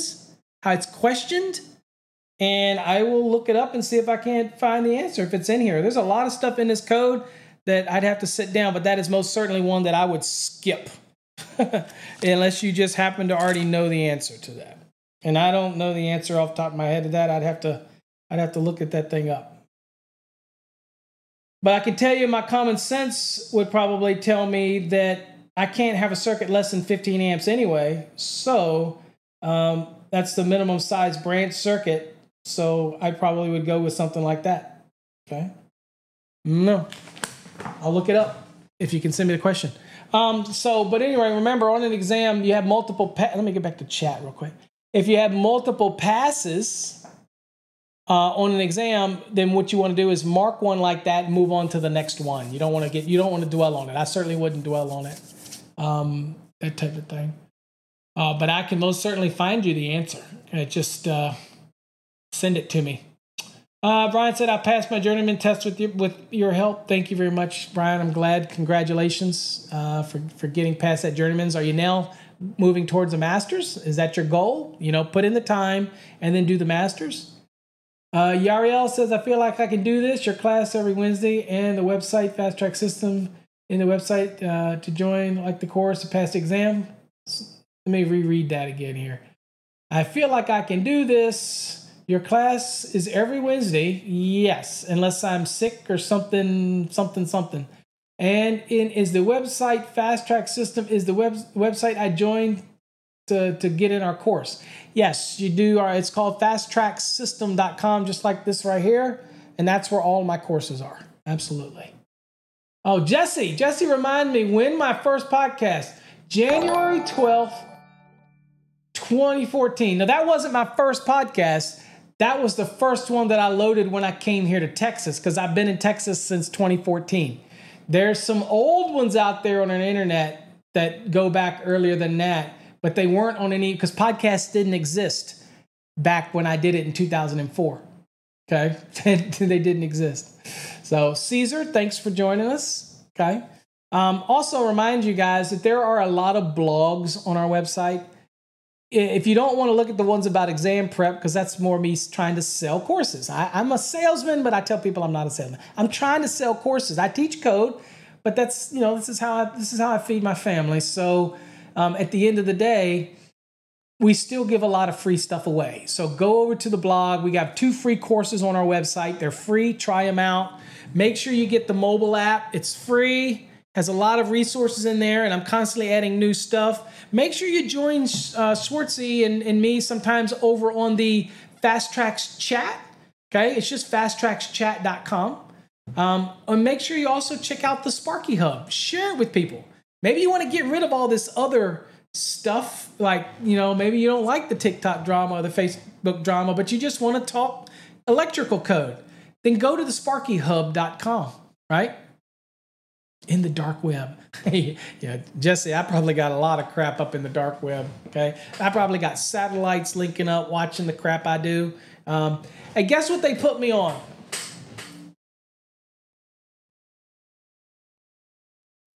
I have to monitor my blood. Damn, during the day when I'm eating, this damn alarm goes off like crazy. You know, they should put a little auto alarm on there that says, "Stop it, fat boy. Stop it, fat boy." Then I would stop eating. Anyway. All right, that's it tonight. I really enjoyed all y'all tonight. This was fun. I love doing it. I do miss the Wednesday nights closed, but again, we have allowed people to come in. I'm essentially answering the same questions. Stop eating Wendy's. How do you know that I eat Wendy's? Oh, that's right. I love me some Wendy's. Hey, somebody out there said Chick-fil-A is bad for you. All right, Chick-fil-A, don't sue me, okay? But somebody said Chick-fil-A is bad for you. I thought the chicken was good for you. Anyway, the app. Where can you go to the app? I will type it in here. I don't know if it'll appear, but I'll tell you where you can go get it. If you don't want to get it off the website, you just go to nechat.com. The hell is the dot? All right, there you go. nechat.com. And anyway, I don't know if that'll work. Is that a comma or period? Yeah, that's right. Okay. So it is a big gulp. But I will let you know that it was sugar-free and it was 0 calorie. Okay. So that type of thing. All right. Same time every week. Rem, Schwartzy, thank you. Eric, everybody, Jesse, Yarel, I'm saying that wrong probably. Rick, awesome, Jesse, Ivan, Brian, Rick, gosh, who else all in here? Emmanuel, Kyle, Richard, most certainly Adrian, Adam, who else in here tonight? Eric, definitely jumping in with us. David, I think David took off, but he came in. The Basement King joined us for a while. Sean, thanks for jumping in tonight. Wow, a lot of good. Van Man, thank you for coming in, Van Man, tonight. Appreciate you coming in here and joining us. O, most certainly, thank you, O, for popping in, Eric. Who else do we got here? I don't want to leave anybody out. Seraphim. I know I'm butchering that, but thank you for joining me. Joel was in here. Hadn't been in here a while, but he's been with us. Oh, man. Oscar, again, I got you, Oscar. And let's see here. Anybody else that I missed? Mero. Thanks for joining. I know I probably butchered that. Jesse, Dustin graced us tonight. Russ and Peggy, but only Russ wanted to attend. Dustin joined us. Red Dog joined me tonight. I appreciate it. Matt Troy finally got off work and was able to tune in. Appreciate you. People who escaped the Matrix got in tonight. Appreciate it. David P came in tonight. Wow. A lot of people came in tonight. I appreciate you all. I know you could go anywhere, but I appreciate you coming. Hopefully I made learning code a little bit more entertaining than just blah and boring. That's my goal, kind of help you enjoy it and engage you to want to be a part of it. But the app is definitely awesome. Oh, and by the way, we do not use the Wix anymore. Nothing on Wix. This is all our own proprietary stuff. This is our own. Okay. There's calculators in this thing. You can chat in here. It's also got another thing on here called Chat Now. That's pretty cool because you can chat now and you can't really see it, but there you go. Well, you kind of see it. It's a Chat Now. Nobody's using that, but I don't know why. Man, there's all kinds of, you can get YouTube, Fast Trax Tube in here. If you're a subscriber, then you can get that through here as well. If you like our Fast Trax Tube, that type of thing. What is that? Jesse says, bring back the webinars. Oh, the webinars. Yeah, we had a webinar. We were going to do the webinar and nobody signed up for it. Okay. I'm not popular anymore. And I think what it is it was so buried deep on the website. Okay. So, Rick, no, the Fast Trax course is an exam prep. It's not you'll get a grade at the end. You'll know what your percentages are. but it's not really a graded course. It's not going to give you any credit for anything. It's not, that. I mean, you get a grade, but I don't issue grades for this. It's an exam prep. It doesn't qualify for anything. It's preparing you to get your license, and that to me is way more important. Now, our other courses, like our residential, commercial, industrial, all those, then once you complete that, you can get a certificate of completion, definitely. But we really don't do anything for this. But you should be able to monitor what your grade is. So this is why, good questions, guys. So this is why when somebody submits a competency review, we only grade it one time, right? One. Because if we give you the answers, right? If we give you the answers, then what happens is it taints the score because I've already given you the answers. So we only grade it one time, okay? So that's all we'll do so we don't taint the score. Any other ones you submit, we're just going to give you a 0 and tell you that we've already graded it. That's just, we only give you one grade. That's it. Now you can do the practices and all that, and hopefully you all know about the extra database. Hopefully you all know that you have that extra database of questions that we've added. So you should have a ton of questions. So yes, Rick, the red course is, now we don't grade the red course at the same frequency as we do the Fast Trax Black and Plus and all that, because the residential, commercial, they're all learning courses. So we grade those in bulks. When there's a certain number of ready to grade, it sends me a notice and I grade, but we don't do those. You're supposed to just move on through that. That's a learning course. So don't worry as much about the scores as you just try to complete the course. And then we'll still give you feedback. Absolutely. Okay. But that's kind of how that one works. Kind of a little weird, but that's how those courses work. They're triggered to send me a notice when a certain number of students are ready to be graded. That type of thing. Now, if you're a student in one of those black, one of the reds or the greens or whatever, and you got some courses that need to be graded, you always can send me a notice and say, hey, Paul, do you mind grading this? And I'll jump out of the sequence and grade it for you. I don't have a problem at all. I want to grade everything. Okay, I love grading it. But we generally only do it, unlike the Fast Trax Black and Plus, because we have so many students. And it always puzzles me because we've had up to 30 some people in here, and that's the same way it was for the Wednesday night. But we literally have thousands of students. But what we found is that not everybody utilizes everything that we have. They don't need to come to the videos, or they don't want the videos or whatnot, and that's okay. I'm okay with that. And then I have a lot of corporate students that are in a block, because if you have a big company with 25 employees in it and you want them all to be on the same page, we create a special program for them, and they could come if they want. I mean, might be somebody here lurking in the room, but they get their own special stuff, right? So they're not in, that's part of a different block. That's not of our normal Fast Trax Black or Plus. That's a little different. That's through a corporate type of thing, okay? Okay, somebody asked me about that one time.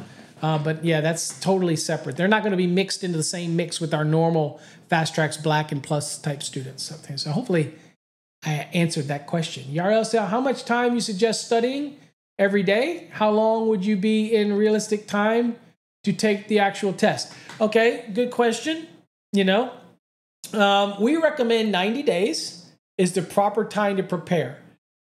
So the magic number to be successful on an exam that we found based on our research, and other people can fluff crap, we track all this.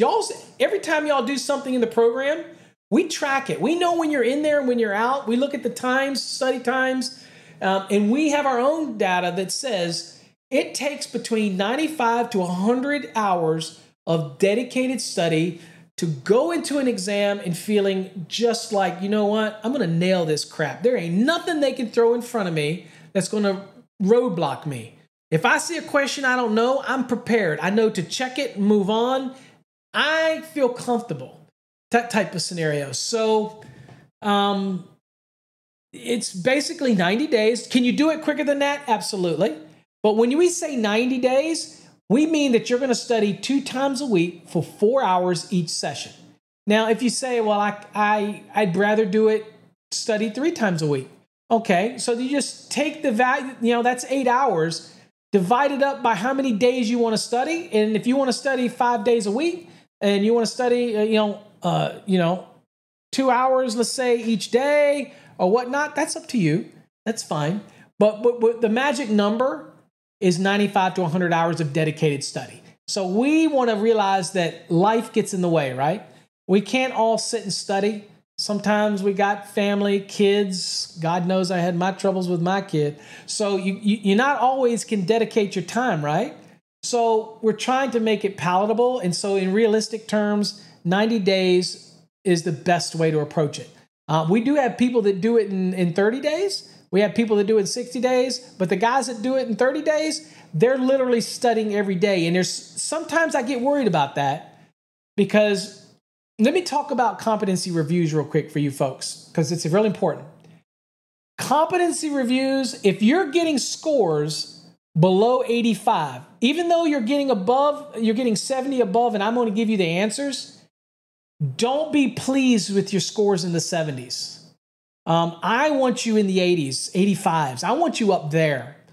And so what that means is if I give you the answers, I really want you to take the time, go back, really dissect why you got it wrong. Spend some time in there. Don't be ready to just move.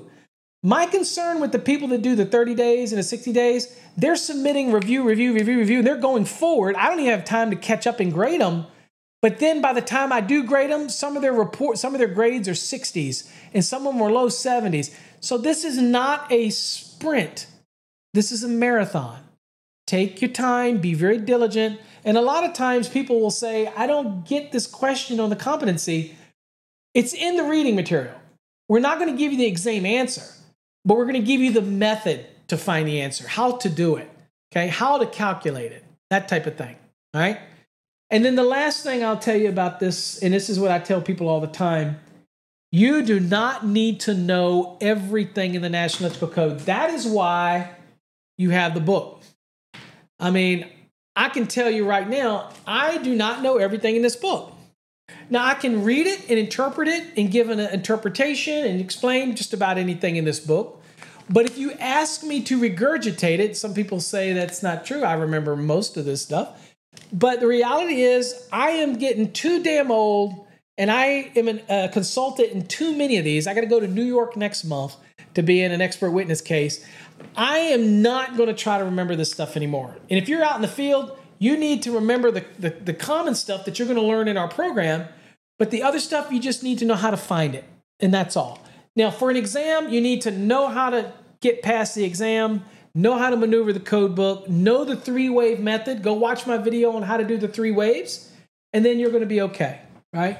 You're not going to have any problem doing it. And if you do, get off, I know it'd be disappointing if you fail, but get back on that horse. Don't let it beat you down. Don't give in. Do not throw in the towel. Everybody learns differently. No matter how much I've done this for so many years, no matter how much I teach, some people absorb it differently. Some people have anxiety on exams. Some people just don't test well. And a lot of people have reading comprehension. I have reading comprehension. When I read something, even today, and I serve on various code panels, when I read something in the code, sometimes I have to stop and read it again because I want to make sure I'm like, okay, am I reading this right? Okay, now the stuff that I'm so familiar with, I can just blurt out. But if I get into the weeds, then sometimes I got to read it. Everybody's that way. Don't let anybody fool you. Anybody you see in videos and people that are, what do you call them, electrical code, bigwigs here, I'm going to remove myself from that air quote. What you see on camera is not necessarily the whole story. Okay. Everybody that's an NEC consultant that do this for a living, and I do this for a living, I usually have to go through and do a detailed analysis of a code issue. I know how to work this book. I know how to read it. I know how to find things. Okay. I can't quote everything in here off my head. You know what I'm saying? But I can find the answer. And then we put it together and we submit it. That's what a code expert does. It doesn't mean that we know everything. That's such a misconception that I hear people all the time. They say, Paul, you think you know it all. I don't think anybody has ever heard me ever in my life say that. I learn something new every day. And if I didn't, then I'm ready to cash in, because life in this world would be so freaking boring. I want to learn something. I still want to learn. I want to learn what it needs for whatever that contactor question, whatever is. I want to know if it's in here, because I don't know it off the top of my head. So send me that question and make sure you give me all the details, and I will find you the answer, and I'll share it with all you on Wednesday night. Okay? What is Rick? What do you say here? Let's see here. Yariel? I hope I'm saying that right. How much time you should study every day? Oh, I answered that one. Okay. And then you'll be ready. Give me 95 hours minimum of your dedicated study time. Give me 19 units in our program. And Swartzy, who tests all over the country, right? Swartzy's into these tests, right? Let Swartzy tell you. He's been in the Fast Trax a long time. Swartzy's an honest guy. He's not going to just shill for me, right? We don't do that. That's only over in TikTok where people do that crap. Here, he's going to be honest with you. And he wouldn't still be in the program if he didn't find it beneficial. So, again, put the time in. You're going to be okay, right? Most people put a lot more time than that. David's not here. David's in the CMECP program, which is our next level program. And Dave put an enormous amount of time in there, right? And he reaped the benefits of it, okay? Eric says they give you a year to take the exam. What if you don't pass that in that year? Well, I'm not sure what you mean by that, because they can't block you all forever. You mean you're telling me that you're in a state where you get a year to take it and you can only take it one time? I guess you can have some states out there that are just pretty piss poor. I should say that they are just pounding their chest to make things difficult for somebody. I don't know how many times you can take whatever state you're in, Eric. I don't know how many times a year you can take it. California. Okay, how many times do they let you take it in a year? How many times can you take your exam? It's a good question, Eric, because we got a lot of California guys in here. Most of my students don't have that much trouble with it, okay? There you go. Mike's been here a while. He learns something new every class. Appreciate you, Michael. Let me know, Eric, on that one, because, again, I'm not overly familiar with the time limits. I could look it up, but you're in there, so let me know. Rick, what is the CMECP? The CMECP, that's this right here. That's a Certified Master Electrical Co-Professional program. So master electricians, once you get to a certain level, basically we wanted to create a next level challenge, right? A next level that you could take your knowledge to become more proficient in NEC, being much better. And so that's what the CMECP is all about. But you have to be a master electrician already to get into this program. All right, Sean, what does it say? In California, if you fail, you have to wait 6 months before you take it. All right, so you get, good God, that's terrible. So you get 2 pops at it, basically, right? So let me ask you a question. So if you take it and you fail it, and you study for 6 more months, life sucks, but it happens. Nobody can guarantee you if you pass. But if you study right, you remember, I'm going to be honest with you, California is a closed book. Most of the people that tell me it ain't that hard, because there's no way they expect you to remember this. So majority of the stuff in there is going to be out of a common sense approach to things, okay? They cannot expect you to remember that entire NEC. That's just not how it's going to work. So I've had a lot of people that freaked out about it, and then they ended up sending me and saying, yeah, it ended up not being as bad as I thought. But if you take it 6 months and you fail, you can take it again in 6 months. Are you saying that after a year, you can't never take it again? That's, I guess, what I'm asking, okay? It says, okay, Sean says, and if you fail it a 3rd time, you have to wait a year after that. But you're getting 3 times at it. If you're going through our course and you're learning all this stuff and you're putting together all the information that they have on their, whatever their study guide is, it's got to be hard to fail, right? If you're putting in this effort and you're in the program, I don't see how you could fail. If it's based on the National Electrical Code, you're going to learn so much in this course. I just don't see how it can fail. How you can fail. I don't. I don't have any students that fail, but but again, I don't see how if you put it in. What did the on here we got? I got a question. It didn't seem like it shows up on the screen. I'm testing next month, and I'll let you know. Study, study, study, Eric. Make sure you know also what is. All right, Sean said I'm not seeing it on the screen, but Sean says actually my bad. It's after the second time you have to wait a year. Okay, so you get two shots at it. He's in Sacramento. Okay, all right. So I mean that's even more incentive to really buckle down and study. More incentive. If you're in the Fast Trax Plus, you should be over there also watching the videos on Fast Trax 2. I'm just saying. A lot of good videos over there. All right. But again, we've got all the information you need. Now, I don't do OSHA yet. I don't do fire alarm. I don't do local amendments. I don't do all that kind of stuff. But at the end of the day, if it's an NEC-based exam, our course is going to cover it, right? Right? And these Wednesday nights that we're doing, stick with me. We're going to be doing some more stuff. We're going to do wireway calculations. We're going to do a whole bunch of different stuff here on these Wednesday nights. So once we get past these load calc stuff too. So I have faith in you, Eric. I think you'll be fine.